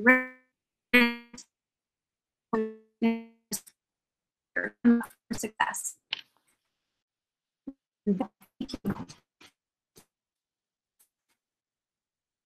Any questions?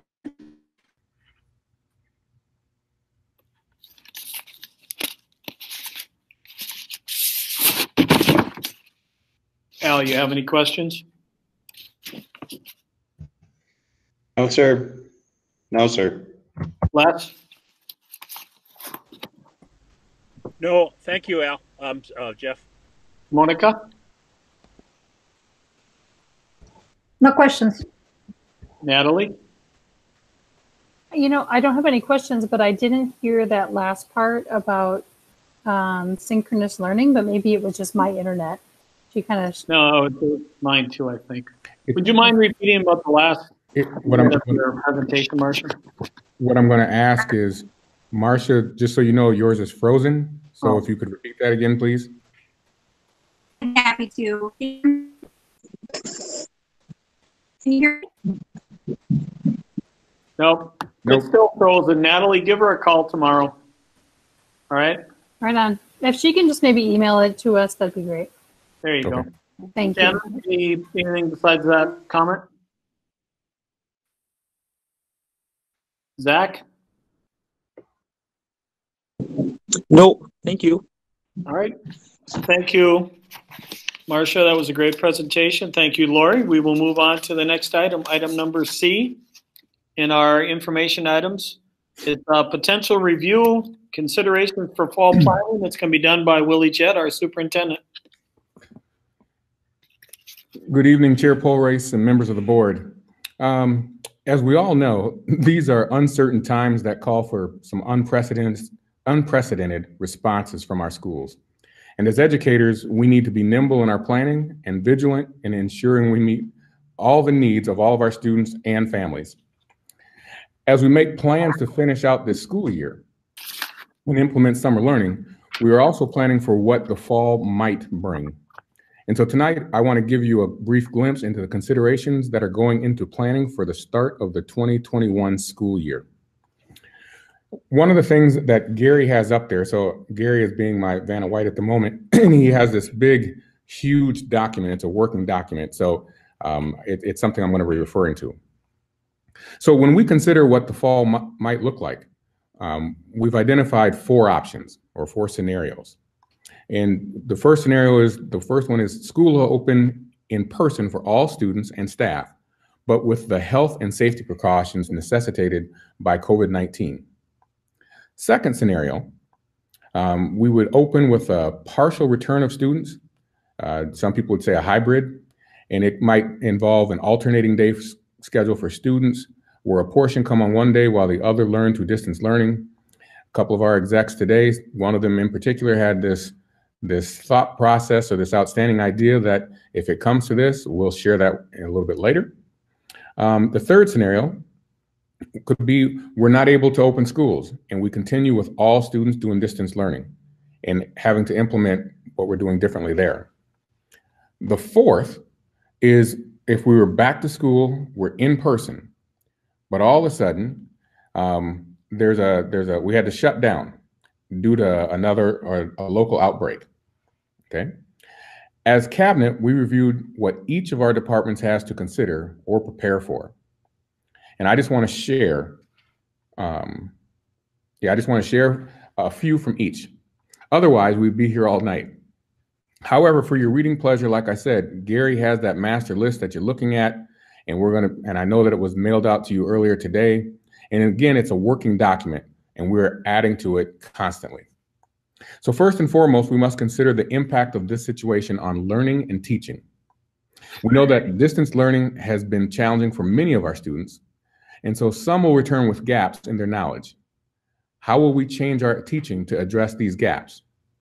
We also know we have learned a great deal, and our teachers' capacity to use technology to enhance learning has skyrocketed. We do not want to lose sight of the transformation that has occurred, and we want to capitalize on this. From an operational standpoint, safety and screening. We need to consider social distancing and how we do that in classrooms, lunchrooms, buses, etc. Will we need gloves, masks? Are we going to be taking temperatures of everybody? How are we going to screen that? What safety protocols will we implement? From a buildings and grounds perspective, we have to establish a routine for cleaning and disinfecting all the places our students and staff are during the course of a school day. From a human resources vantage point, as mentioned previously, the most significant challenge will be protecting the health and safety of our workforce, requiring screening, cleaning, quarantining, and testing for symptomatic staff, and contact tracing and response when there is an exposure. The virus threatens to impact a significant number of staff who may be positive, exposed, or vulnerable due to underlying conditions. And that will place increasing demands on the human resource system as greater numbers of staff and students return to school. We also have to consider the re-engagement or reestablishing of relationships. How do we provide expanded access to mental health support? How has this period of social isolation impacted our youth?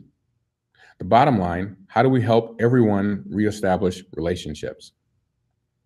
Next is activities. At the secondary level, which was actually discussed in a joint powers meeting this afternoon, we understand that activities are essential to the physical and mental well-being of our students. Yet the Minnesota State High School League has stated that all students might not be able to return to and sustain athletic activity at the same time in various regions throughout the state. And there could potentially be variations in what sports and activities are allowed. As for assessment, we basically know that we have to ask these 5 essential questions: the who, the what, the where, the when, and the how. Is it going to be remote in terms of assessment? What impact will this have on our district test scores? Will the state continue to reevaluate our performance as a district the same way? How might a change to assessments impact students applying to colleges? From a communication standpoint, we will need to flex and adjust the strategies depending upon the scenario that I've been mentioning before. The overall communication plan for welcoming back staff and students in the fall, for example, will change depending on whether we are back in buildings, distance learning, or the modified schedule. And Amy, I'm making sure that I save the best for last, because Amy always says that she's the best, or that she's the most important. Sorry there, Amy. I hope you're smiling when I say that. Finally, the budget impact. Potential state funding reductions may result in us having to make budget reductions. Concerns about decreased enrollment stemming from the pandemic could result in a loss of revenue and the possibility of being overstaffed. Again, that's just a preview or a snippet of our fall planning conversations at the moment. And as I mentioned earlier, Gary had the master working document for you to view while I was presenting, and Mary sent it to you the electronic version earlier today. With that, questions? Al, you'll be first if you have one. I always get the first one. Politically, Al. That's okay.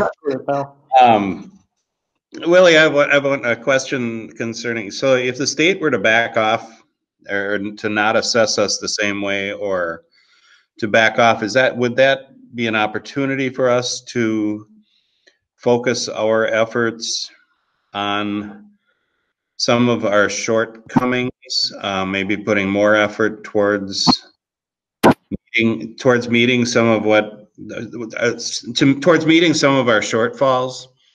Is that making any sense to you? It's like, instead of having this broad range of things, if they're going to back off on their assessment of us, could we focus more on reading and math and areas like that? Would there be an opportunity? So I understand the question, Al. And so the one thing is, we're still mandated, and you had Lori Posher sitting there, and so we're still mandated to cover certain state standards. We're still mandated to cover a specific amount of minutes of instruction in certain curricular areas.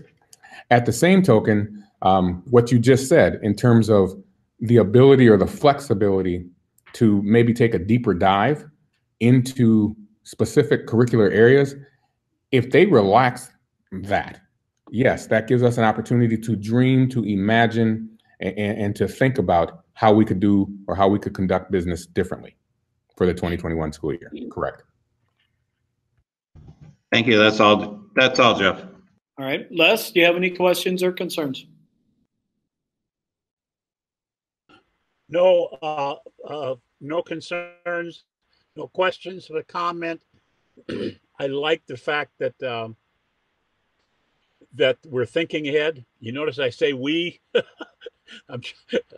because I want to join that boat. I'm impressed by a group of people who try to anticipate surprises and that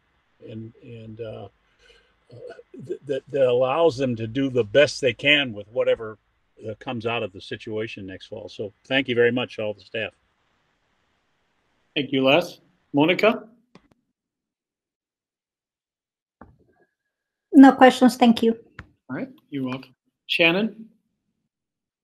Oh. I just want to say thank you. I realize how complicated this is, because life changes every week, every day. And it's difficult to plan for something like this, because you don't want to get too far ahead of yourself, because the rug could get pulled out. So thank you very much for the effort that you're doing to look forward. Thank you. Thank you, Shannon. Natalie, sorry I missed you. No problem, Jeff. Yeah, I don't really have any questions specifically on this. it's great to see, you know, that we have multiple plans, because who knows what's going to be happening by the fall. I think the one thing I did want to say is when, you know, when I've been in the, I say in the community, but I really just mean in a Zoom call with folks as of late, with people that have kids in all different districts.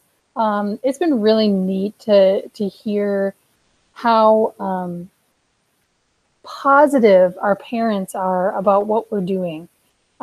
It's because we have had so much figured out beforehand with online learning. You know, there's just a big discrepancy between what some other parents are feeling in other districts versus what our parents are feeling. And they're so proud to be able to tell their friends, no, listen to how amazing 742 is. And it's been really a great moment for me in those couple of meetings I've been in. I don't know if this is the right time to ask this question, but I've had some community members ask me for more clarification about summer meals. I know we heard we were going to possibly, I think, work with the Yes Network on that. But can someone explain a little bit more about that so I know how to talk with these community members about that? Gary, yes, please. Yeah, thank you. Yeah, we've been working with Jerry Sparby, who's been running the Yes Network for a number of years. They're going to run the program out of St. Cloud State's kitchen, up to 2,000 meals. And then we've reserved the Apollo kitchen in case they get over that. And we haven't even started yet. We got the request for Apollo today. So I think the planning's going pretty well. They're going to run 14 different routes. They asked us where our high volume routes were, so we've been working with them on that. A couple of our cooks are going to be working with them. We're going to be providing any leftover perishable commodities so that they can use those and those don't go to waste. And their meals will be hot meals, which will be really nice. So it's a good partnership, and I believe they're planning on June 1st, but don't quote me on that one. Okay, so just tell parents that we'll be passing out that information, that the Yes Network will be providing that. Yes. Wonderful. Thank you, Gary. All right, Zach, you're next, and then we'll go back to Monica. I seen your question. My questions were kind of answered there. Thank you. All right, Monica. Gary, could you tell me how many meals do we give out daily right now? And did you and clarify Yes Network will provide 2,000 meals a day or a week, or what was that? I can speak to what we're giving out. Every big lunch that we give out has 2 meals in it. It's a lunch and then a breakfast for the next day.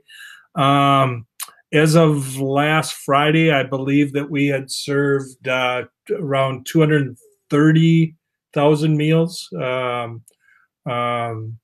which is astounding. You know, that's about you know, our Fridays are large days with 4,000 meals. And if it rains out, we have fewer meals that we give out, but it's been very popular. As far as the Yes Network on how many meals, I don't have that information, but we sure could reach out to Jerry Sparby to find out what their plan is. Could we increase that number? So if they are only giving 2,000 a day, can we help them to increase that number, or that is out of consideration? If I understand your question, can we provide the food for it, or the resources? Can you clarify that a little?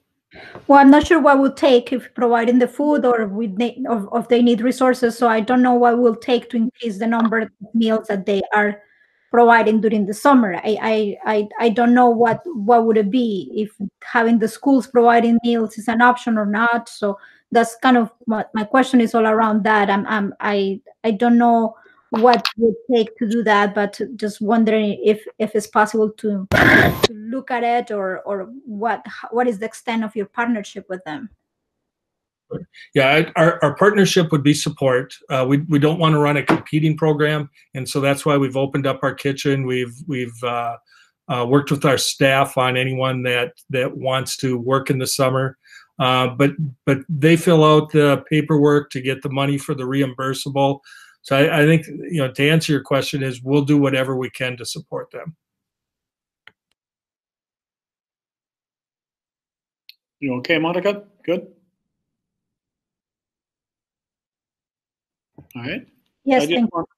Okay, thanks, Monica. I just wanted to add to Willie and all the execs and all the team. I mean, I love it when you guys are forward thinking. We're prepared for the unprepared, which is needed nowadays. Great work. All right. Chair Porres, can I add one thing? Please do. Okay. And so when I went through all the different, I was talking about different departments, and so I did not say out loud student services or special education department. And the one thing that they're doing that that's different, or that's people have to consider this, is how to best meet the needs of our students on individualized education plans. And so that is, in the distance learning, that is one of those unique moments in terms of how do you do that. And so that's one of the things that department, they're doing a masterful job now, but they're thinking in all these different scenarios, what would that look like? So I just want to make sure I threw that out there. Thank you, Willie. Carol, can I put you on the hot seat? You want to add a couple minutes to that? Sure. Tell us what you're doing. Oh, wonderful. I thought you had a question. So yeah, throughout distance learning, what we have done is we've developed what's called individual distance learning plans. And so usually they're an IEP, an individualized education program, and this is an individual distance learning plan. And so what we have done is we have taken their annual IEP, and we've looked at the goals that are very practical for distance learning.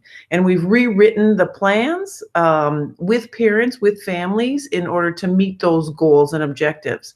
And so for the majority of our students with learning disabilities, or students with emotional behavior disabilities, students that are on the autism spectrum, higher functioning, the majority of our students follow the same classes, the general ed classes, through Seesaw or Schoology. And then we have our really unique learners that really can't use Seesaw or can't use Schoology. And so we are doing things, we're having more Google Meets.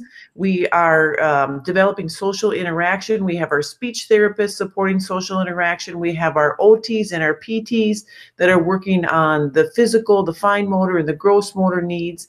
And so we really have everybody who was involved in the student's annual IEP involved in their distance learning IEP in some way.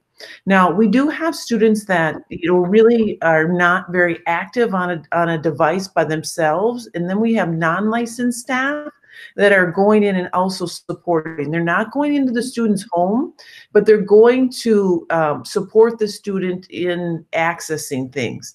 And so when the licensed staff member is not with them, a non-licensed staff member will go in and they'll practice the technology pieces, or they'll practice the switch pieces that they use, or they'll practice the pieces of equipment virtually. The non-licensed person will talk them through that, and then the licensed person comes on later to teach new instruction, if that makes sense. And so there's just a lot of really unique circumstances. Think of our students that receive Braille, that they only read through with Braille. We have our Brailleist that works at Apollo on site that delivers Braille materials to students. And so it's just a vast variety of things that we have going on, and unique. Almost everything that we have done and the services that we provide, we have thought about in a different way in order to do that. So I hope that helps. Yeah, it did. Thank you for adding that detail to it. Yeah. All right. We will move on to section number 3. It's discussion and/or action items. First up is item number A. It's proposed revised board policy 205. We're up for a second reading. No action needed tonight. This will be presented by Shannon Hawes, who chairs the Development, Policy, and Governance Committee. Go ahead, Shannon. Gary, are you pulling that up at all, or should I just? I have it ready to go if you need it. So go ahead, and if there are questions, I'll pop it up. We just added a couple words to one sentence, and I don't have it. Hold on here.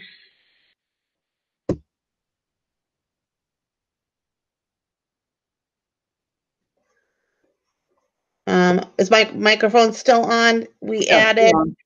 You're on, Shannon.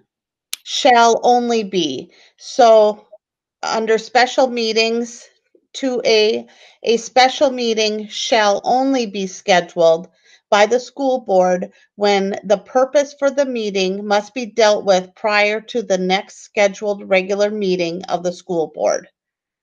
So shall only be was the addition that we made. Any questions? Al, any questions? No questions, but I will clarify, we changed the word. It said can only be scheduled, and we changed it to shall only be scheduled. There it is. Okay. Les, any questions? No. Monica? Yeah, wait a second.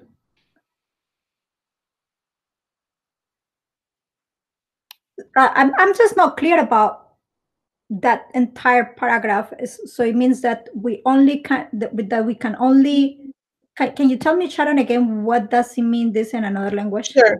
The reasoning for the special meeting, we can hold a special meeting if the purpose of the meeting needs to be dealt with immediately, that it can't wait until the next scheduled board meeting.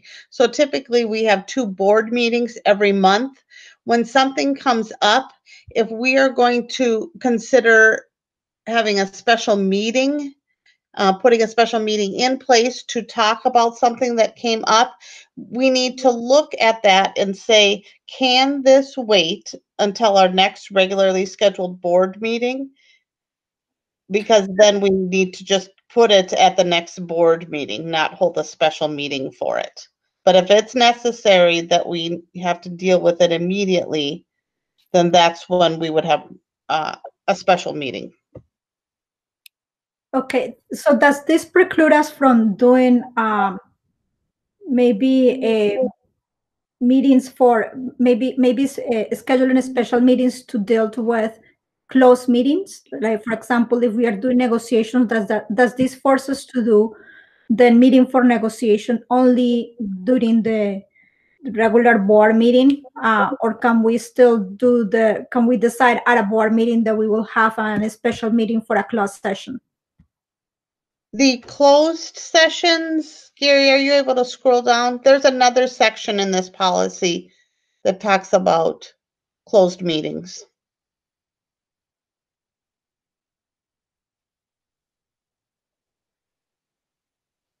Yes, but my question is, if the closed session can only happen during a board meeting because the special meeting cannot, because I will think that not all of the closed sessions are urgent. I would say sometimes it depends on, maybe we're under a deadline to make something happen. Right, thank you. I would say that if we're having it because it's convenient to have it, but it could wait, then it should wait. But if it's a decision we have to make prior to that next meeting, we need to make it right away. Because of some other deadline that's looming, then we would have to have a special meeting, or we would call a special meeting. But it would be deadline oriented. All right, thank you. Natalie, you have any questions? None from me, thanks. Zach? Nope. Thank you. All right, Shannon, thank you and your committee for your hard work on this. It's looking good. I look forward to the third reading. Anything you want to add, Willie? No, thank you, sir. All right. Next up is item number B. It's proposed revised board policy 599. This is also up for a second reading. No actions needed tonight. This is going to be presented by Dr. Marcia Beisch, Assistant Superintendent of Elementary Education. Good evening again. Let me just remind everyone that the change to this policy is in Roman numeral area 3, and it is in item 3, and it states that the Welcome Center will contact the family and follow procedures outlined in the Administrator's Handbook when it is time for the student to promote to a new level, elementary to middle school or middle to high school. And a student may return to their attendance area school at the end of a term, end of school year, by contacting the Welcome Center prior to the designated dates. And I'll just remind everyone that a process was developed, which would include identifying who those students are and calling them in April to determine if they wanted to continue on in the attendance area where they currently are going to school, to middle school or to high school, or if they wanted to go back to their attendance area. Thank you. All right, we'll start over again. Al, any questions? None. Les? No, thank you. Monica? No questions, thank you. You're welcome. Natalie? No questions, thank you. Shannon? I'm good, thank you. Zach? Nope. Thanks. All right, I have none as well. Thank you, Marcia. Next up is item number C. It's lunch and breakfast prices for year 2020-2021. This is an action item tonight. It's going to be presented by Amy Skullerud, Executive Director of Finance and Business Services. Good evening, Chair Paul Rice, Superintendent Jett, members of the board. I am not going to present just because it's the only attachment that's in the board handout is a grid that shows comparative lunch prices, and those numbers would be really small on the screen. But it was in the agenda packet, just for your information, so people have an idea as to where our current lunch prices compared to as it relates to our neighbors. One disclaimer, we're doing this a little bit earlier this year. A lot of times we bring the lunch prices in June, but we brought this to Board Finance Committee and there's a recommendation. And so we're kind of out ahead of our neighbors. And so a lot of times we'll have comparisons about what our neighbors are doing for next year. And so you'll notice that the spreadsheet this year doesn't have the 2021 prices for our neighbors. I will say that I've talked to the business office staff at all of our neighboring districts, and it's kind of a hodgepodge. Some are looking at no increases. Some are looking at increases up to 10 cents. Unfortunately, those are all kind of confidential office staff recommendations at this point, and so boards haven't approved, and so we can't share that comparing information publicly. But just for your awareness, most of our neighbors are also looking at proposing, at least from an administrative standpoint, proposing increases to prices as well. And so what is being proposed and what was agreed as a proposal to bring forward coming from the Board Finance Committee was to increase lunch prices by 10 cents for both student and adult, and then breakfast prices by 5 cents. Just a little bit of background about lunch prices. There's a what's called the paid lunch equity tool that the federal government actually requires states to use, which usually will force a 10-cent increase annually if you're not at a certain minimum threshold. We are not at that federal minimum threshold for what they say we should be charging for paid lunches. We have been able to not have to do the increases in the last few years. There's been a state waiver, or a waiver that's been put out and that the state's communicated that allows districts, if they have a surplus fund balance in their food service fund, to not force a price increase if they already are operating in a surplus. Technically, that waiver goes off of what your surplus was as of 12/31/19. We still have a healthy surplus as of 12/31/19. However, our current fund balance, which was $450,000 approximately at the end of the last fiscal year, we are expecting will be gone as we reach the end of this year. Just with particularly in districts that have high free and reduced lunch reimbursements. Those reimbursements are significantly higher than the reimbursements we're receiving under the summer food service program for the meals we're delivering right now. Even after utilizing the reserves in the food service fund, we're still likely facing a deficit beyond that that will require a transfer in from another fund, likely the general fund or the food service fund. Those recommendations as we close out the year and have a better picture of where we're sitting financially will come forward to the board at a later time. So the general consensus was, number one, next year at this time, we won't meet the paid lunch waiver requirement because we won't have a surplus, more than likely. And so in the interest of trying to get the food service fund back to a healthy position, knowing that we have salary increases because we have 2-year contracts. And so we know we have salary increases for next year. We also know that we will likely see food costs increase because they do every year. And so the recommendation is to provide an increase. It's not necessarily going to completely cover ourselves going into the future if for some reason we face reductions or don't get increases in our federal reimbursement rates, and that's a big unknown at this point too. So that is the recommendation. Are there any questions? We will start off by looking for a motion to accept the price increases as discussed. If I would move to accept the price increases as discussed. All right, do I have a second? This is Al. All right, now, thank you, Les. Now, is there any discussion? We'll start alphabetically again. Al?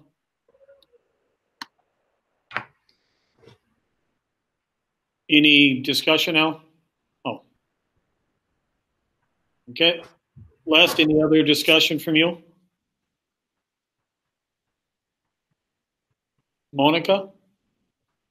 So Amy, what are the implications of not having the increase right now and doing it next year instead? I think the main consideration is that we're likely looking at a shortfall in revenue next year. We don't have reserves that we can tap into, and we know that we have salary increases and food increases next year that we have to cover. And so outside of generating new revenue or making budget reductions, those are really the two options. And we're not staffed at a position right now with our participation where we feel we could really make significant staff reductions. And so just in order to be prudent financially, the recommendation is to increase those paid lunch prices for next year to offset those costs. And what would be the impact per lunch per person, per student? Yep, so it's 10 cents. And so, assuming that we have a normal year where we operate at 168 instructional days or 169 instructional days on the calendar, you're looking at just under $17 per student is the cost for lunch to account for the increase.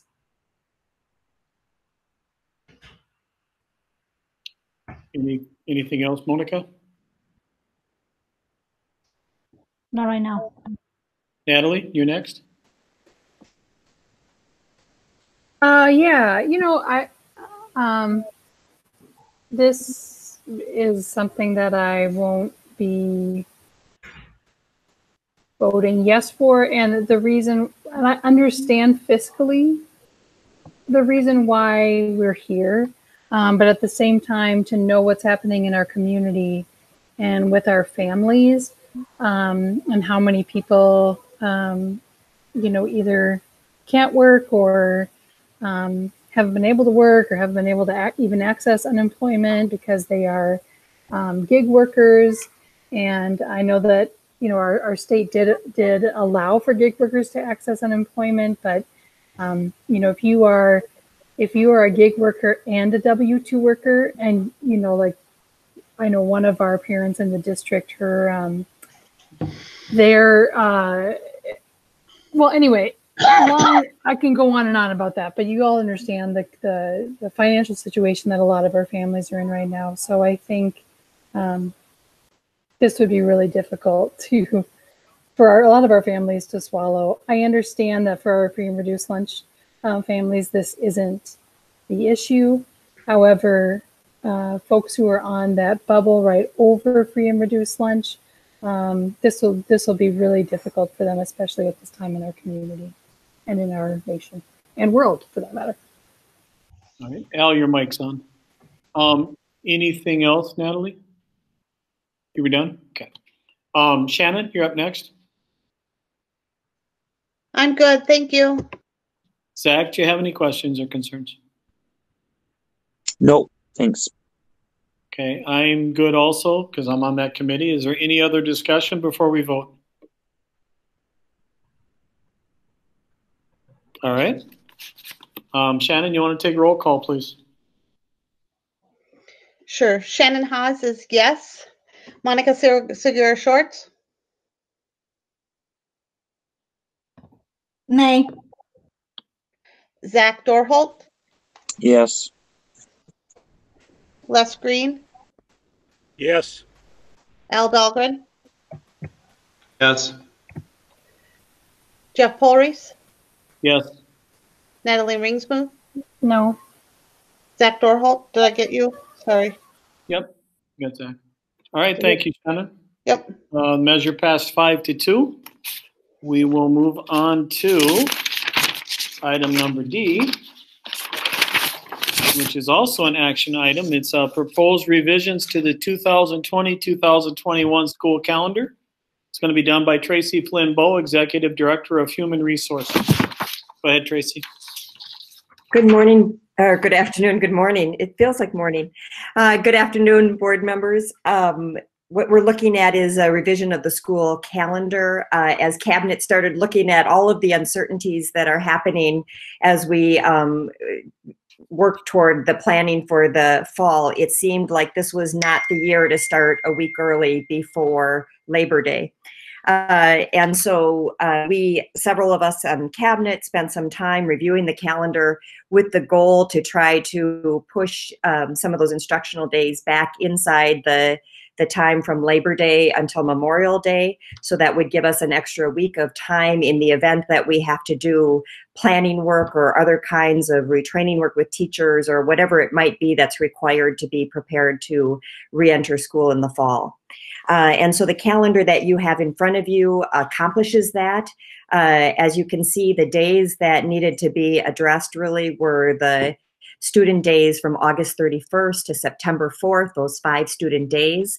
And so we looked for opportunities inside the calendar to be able to compress those days back inside the calendar. We were able to do that by adding November 3rd. If you look at November 3rd, that day is now, that should be shaded in. I think the version I sent you recently has that shaded. But the November 3rd day is a virtual learning day as well as a PD day. One of the reasons we kept that a virtual learning day is because it is election day and it's a difficult day to have students in session when we have members of the public coming to our buildings for voting. And so the students will be doing a distant learning day like they've been doing this spring, and teachers will launch those lessons and then engage in PD in our buildings that day. The next day that we were able to pick up was November 25th. And I think, Gary, you're displaying the earlier calendar. That was the earlier proposed calendar. Yep. Give me 1 second. I'm going to swap them. Sorry. That's what was happening. So on November 25th was the next day. That November 25th is the day before the Thanksgiving break. And that was originally scheduled as a half day of teacher workshop time. Teacher workshop time for board members is time for the teachers to work on grading at the end of the trimester. So rather than that being a teacher workshop day, we have made that an early release day. So we will have, again, another instructional day with students. And then the early release time, the 2-hour early release time, can be used by teachers to do their grading at the end of that day. The next day that we recaptured was January 19th. January 19th was originally scheduled for professional development for teachers.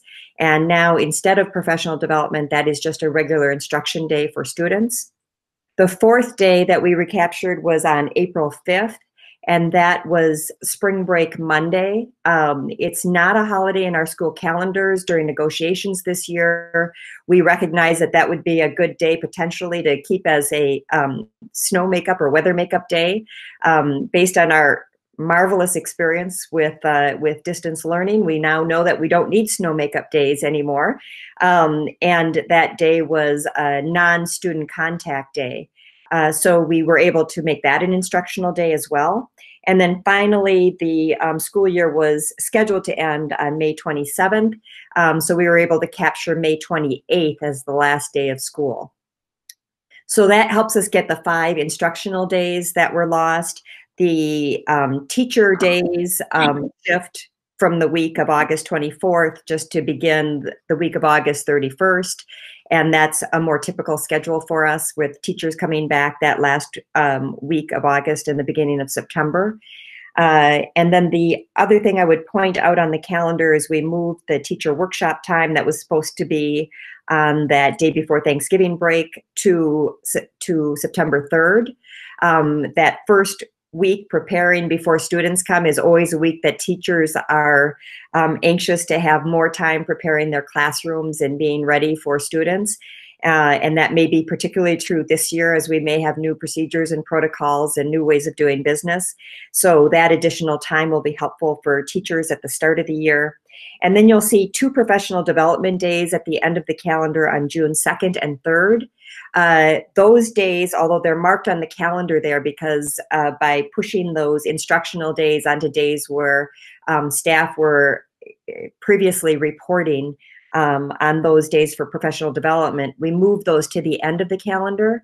And now staff, we've worked with the SCEA. I should say that about the entire calendar revision has been reviewed by the president of the SCEA, and they acknowledge both the dilemma we're in and the rationale for making these changes, and they had a chance to review it and thought that we had done the best job we could inside this calendar to make that work. But we proposed that June 2nd and 3rd would be days that we would flex throughout the school year rather than doing PD with teachers on June 2nd and 3rd. The Learning and Teaching Department and our assistant superintendents would have the opportunity to craft relevant professional development in a digital learning kind of on-demand format, 90 minutes per month. And so each month could really be tailored to what is relevant for teachers during that particular month. And we would make that available for teachers each month, and they could do that at a time of their choosing, which also meets a need that we often hear from teachers for more choice and more flexibility in how to accomplish their PD. So those are the changes to the calendar. We're looking for a motion to approve that calendar this evening so that we can publish it out to families and the community. And I'm happy to take any questions from board members. All right. Do I have a motion to accept the changes to the calendar? So moved. Do I have a second? I'll second. Zach? Okay. So Natalie and then Zach. Is there any discussion or questions? We'll start off with you, Al. No questions. Les? No questions. Thank you. Monica? Yeah, so right now we don't have weather makeup days because we had a pandemic and then everybody had to do online learning. But I don't think that we have really evaluated how online learning has been equitable to everybody and accessible to everybody and the best thing to do. So I'm concerned about not leaving snow days there. And I do understand that this is 3 days only or a couple of days. But I'm in cases like that winter that we had like a week, entire week or something else, that we had to cancel the school and coming in other times. I'm really concerned about that. So I wonder if I can get more explanation from maybe Lori or Lori or Marsha about that rationality to get rid completely of snow makeup days or weather makeup days. I can jump in. You're right, Monica. We need to continue to evaluate how this is working. I think if we go to this and we do have snow days, hopefully we won't have a full week off for snow or for cold weather, but we may. And, you know, if we know in advance, we can send home devices. Gary does have a plan that he's been working on with Amy to purchase some additional devices. So that will be less of an issue next year. We will have more devices available for students to make that more equitable. We can also look at having some of the options like we did this year in place that are paper pencil types of boards, choice boards that would be ready for our students who don't have access to devices. The other thing I would just add to that, Monica, is that there's nothing that prevents the board from declaring snow day makeups on June 2nd or 3rd. I think, again, that's one of the benefits of having pressed those instructional days tightly inside the Labor Day to Memorial Day holidays, because there still is that opportunity in the first week of June to schedule snow days if we were to need those weather makeup days. All right, thank you, Tracy. Monica, anything else? Yes. So a follow up on that, Tracy. That's great to know. However, would it be possible to just have it not mandated? I mean, to have a combination, to have a day extra and to decide that. I'm concerned about families receiving the schedule and not seeing that, and then seeing that the board decides to have a makeup day later on. And then that will generate more, I think, that controversy and people not satisfied with that. So I would prefer, actually, if we do something right now that we don't use it, than to have to add another day during that time, and especially since we haven't evaluated this. So is that a possibility? A change that we could make, if that's the board's direction, is to, on those days, June 2nd and 3rd, since we know those aren't actually PD days, we intend to flex those days into the school year. Those could be marked certainly as weather makeup days. Thank you. I would support that. Good, Monica? All right, Natalie, you're up. I didn't have any questions, but thank you, Monica. I do support that as well. All right, Shannon? Okay, sorry, Tracy, can you clarify again? We're discussing two different options. What are they? So on the calendar that we've proposed for this evening, if you look at June 2nd and 3rd, those are marked as PD days. Those were marked largely just so that we did not lose track of the teacher service days that are required under their contract. They require the 178 days, including 4 PD days.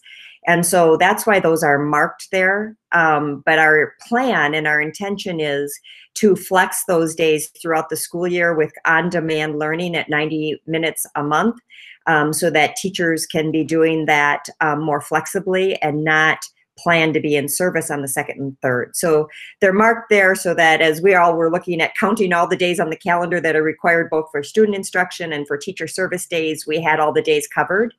But we certainly could add the wavy lines that used to be on the weather makeup days to those days as well. And so it would be clear that they are reserved for weather makeup days in the event the superintendent and the board decided that that was required at the end of the school year. But if we were to decide that, are we saying that we don't want to exercise a distance learning day on a snow day? I don't think you're committing to that by marking those days. I mean, historically, we've always had a couple of days marked for weather makeup days, and it has been the judgment of the superintendent in consultation with the school board to decide whether or not we would use snow makeup days, whether or not we would excuse weather days, or whether or not we would use virtual learning days. That would be a new option for us, obviously, with the new competency of our teachers. And so I think all of those options would remain available. And what I hear Monica suggesting is that by marking them on the calendar, at least gives families and teachers, for that matter, fair warning that those days may turn into instructional days if weather gets unusual, and it seems in the best interest of all to be able to extend the school year those extra 2 days. And so I think that's a fine suggestion. It doesn't require any substantive change to this calendar. I would just ask that the dentist that helps us with this work in the print shop or in the media department would help us put those markings on those days. Okay, thank you very much for that clarification. Zach, do you have anything?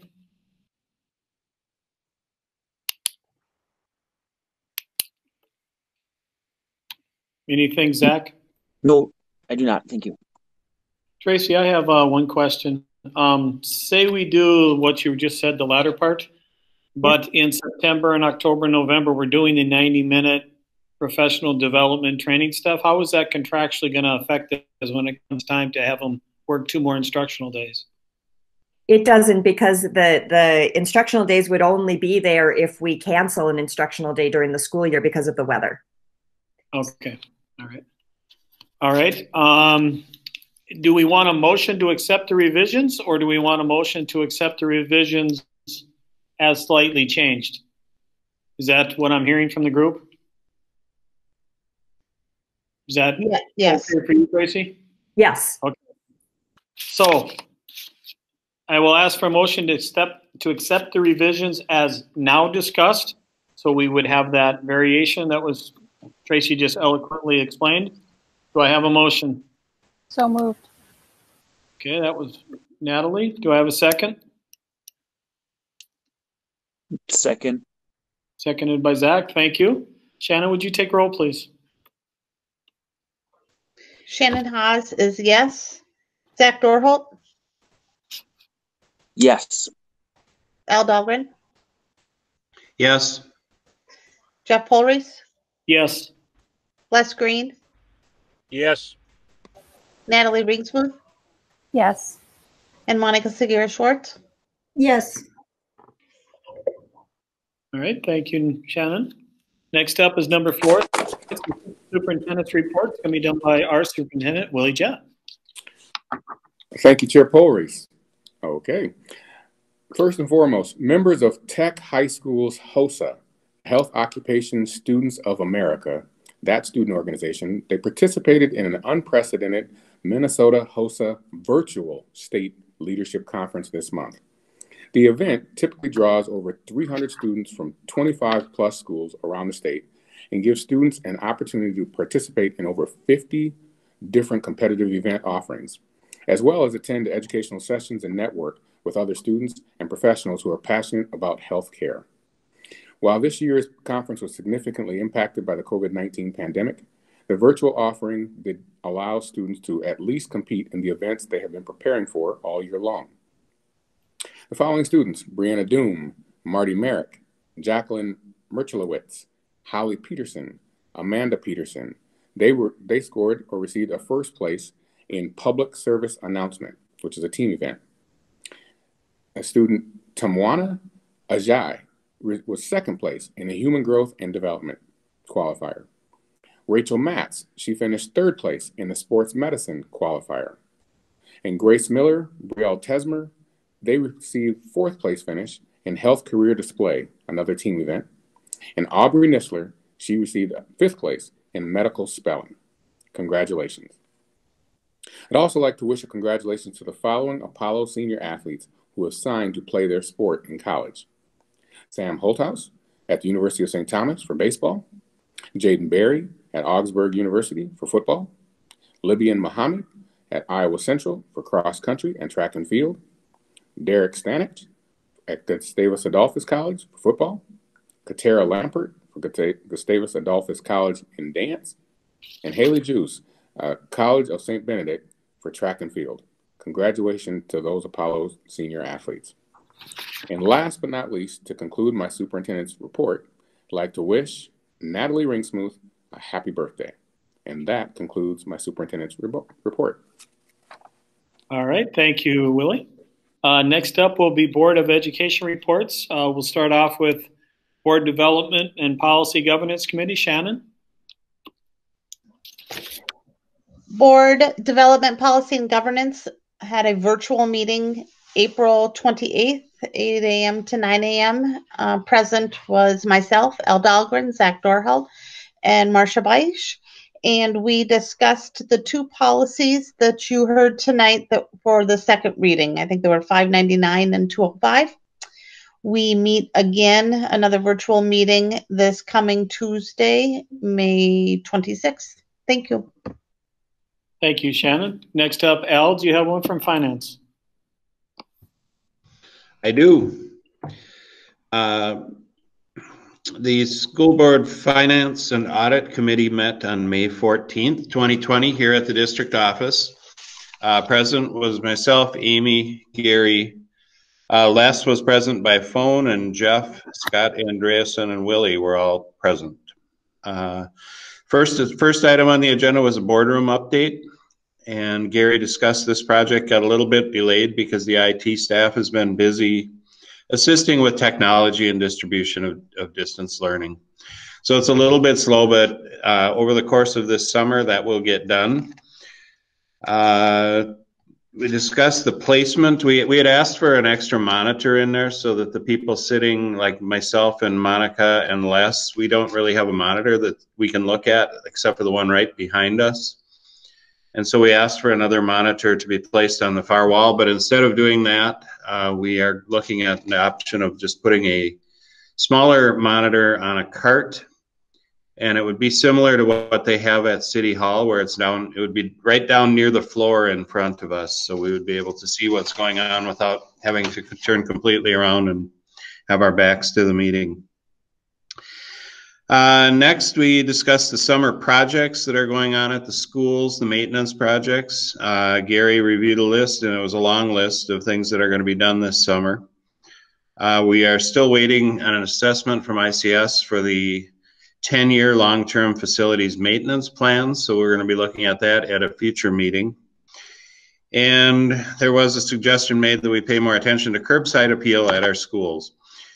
Nutritional services primary vendor contract was up next. Amy reviewed the summary of proposals. We voted on that tonight in the consent agenda, so I won't go through that. 2021 lunch prices was a discussion we had. Again, we had the discussion here tonight. I'm not going to go through that again, but we had a long discussion on that. Next, we had a COVID financial update. Amy reported that most school districts in Minnesota are most worried about their food service and community education fund budgets. Food service fund will have a shortfall, and we're serving less meals. The food service fund cannot be in the red at the end of the fiscal year, so a transfer from another fund would likely be required to cover it. The transfer will be brought to the board in August or September for approval, and I believe that's even if we do have lunch price increases, we're going to need to cover a little bit this year, and it would just be exaggerated again next year. The overall community education budget has a fund balance of $2,400,000, which is able to absorb any current year deficits as a result of lost fee-based program revenue.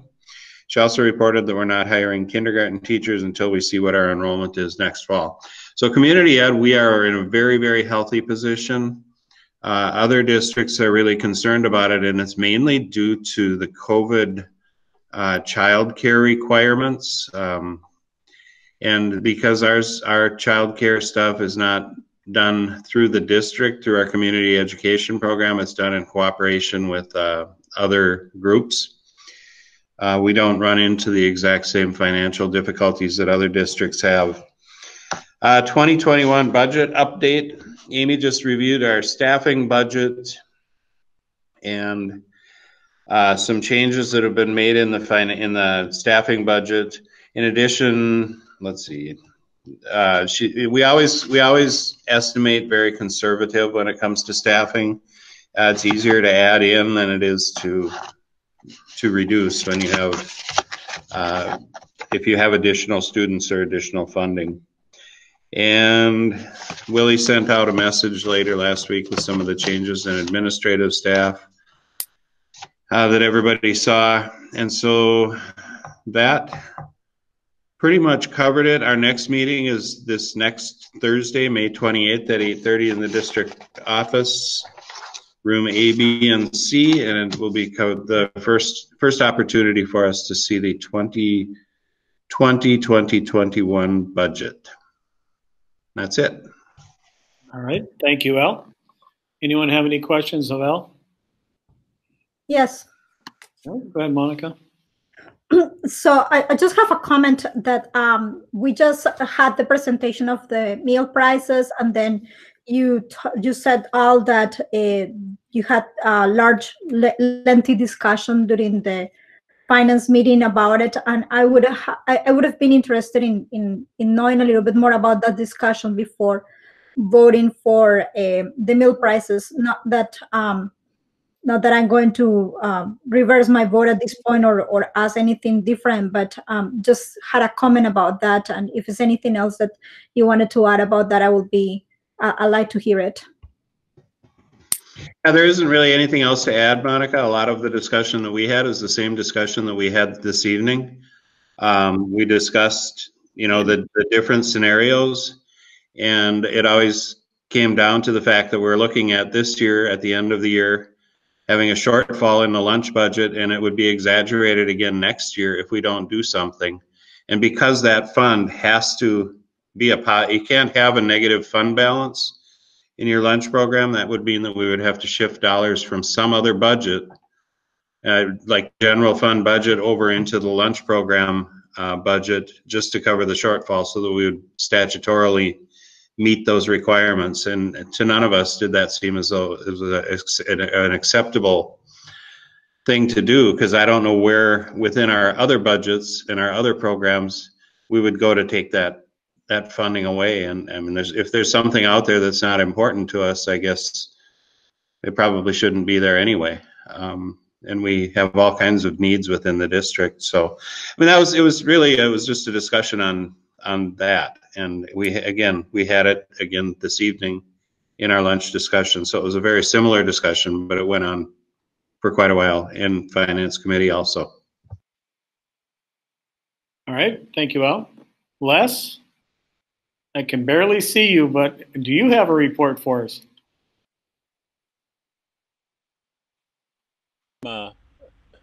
Sorry, it's dark. I'm still in this car, and my temperature gauge says 100 degrees outside. That's because I have to have the thing running in order to run the computer.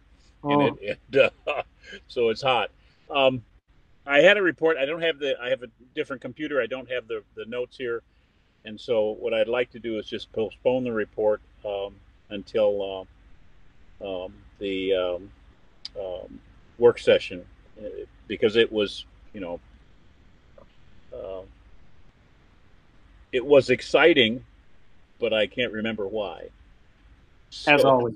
All right. All right, no problem, Les. Thanks. We'll look forward to hearing you next time. Achievement, Integration, and Equity Committee, Natalie, I know you have one. Yes, I do. So I did send out our notes from our committee meeting yesterday. The committee meeting was yesterday. I sent out the notes today, as well as another document I wanted the board to be able to review. Committee members were all in attendance: myself, Monica, Zach, Lori Putnam, Lori Posch, Al Johnson, Marcia Beisch, Sylvia Huff, Dr. Sylvia Huff, and Lacey Loken. So we discussed a couple items. The main thing, the two main things we discussed were American Indian education in terms of the board document for the non-concurrence plan. So this is something that will be coming to us in our next meeting for signatures. Just to talk with you about the timeline for this document, Lacey did draw it up, and we talked about it at our committee meeting yesterday. And then she sent out the draft to myself, and I sent it out to you guys today, board members. And I would like you to review that. Here's the timing piece. Our signatures are due to MDE by June 15th. So any questions or concerns that you have, if you could get those, either let me know them right now if you want, or get them to me or to Lacey, or maybe both of us via email, just so we can make sure that when we come to our June 3rd board meeting, that we don't have folks that are unwilling to sign because maybe they have a question or they wanted something, a wording changed. Because our next board meeting, I think, is June 17th, which would be after the document is due to MDE. So Lacey is actually going to be presenting at our June 3rd board meeting, but just basically not really take questions on this specific document, to really say, here are the main items we're working on, and here's how that's had to change, of course, because of distance learning, and here's the plans for the future. So we're always wanting to move towards concurrence, of course, with our American Indian education, and we really appreciate that Lacey and this committee is willing to continually take steps in that direction. And so we, as a board, can be held accountable for the non-concurrence vote by the parents. The discussion item that we then talked about was what Lori Posch presented tonight, the curriculum review. And so I'm not going to go into any of that. It was a very similar discussion to what we had tonight. And then next meeting, we're going to be talking about our topics for the next, we have our topics for the summer, but we're going to talk about topics for the fall. So one of our main concerns with this specific committee, and I think I've raised this before, was that if a new board member takes it over in January, sometimes the focus of it changes. And so we're really working hard this year to say, what do we need to do every year? How do we need to check in? Who needs to be the one to bring that to us, and make sure we continue to have a pretty clear plan of what we want to do every year in this committee meeting, but also be able to flex as well if we need other items to be discussed at our committee meetings. So our next meeting is Tuesday, June 16th at the wonderful time of 8 a.m. I think it'll be on Zoom, but I guess we'll just have to see. So any questions, I'm happy to answer them. Anyone? All right. Seeing none, we will move on to item number 5. It's future agenda items. For our upcoming board meeting, we will have item A, it's going to be a Discovery School presentation. Item B, it's tentative, but we'll have a facilities update. Item C will be a preliminary budget presentation. And item D, as Natalie just stated, will be the American Indian non-concurrence documents. With that being said, it is 9:25. I'll adjourn tonight's board meeting. Everyone be safe and good night. Good night. Thank you. Good night, everybody.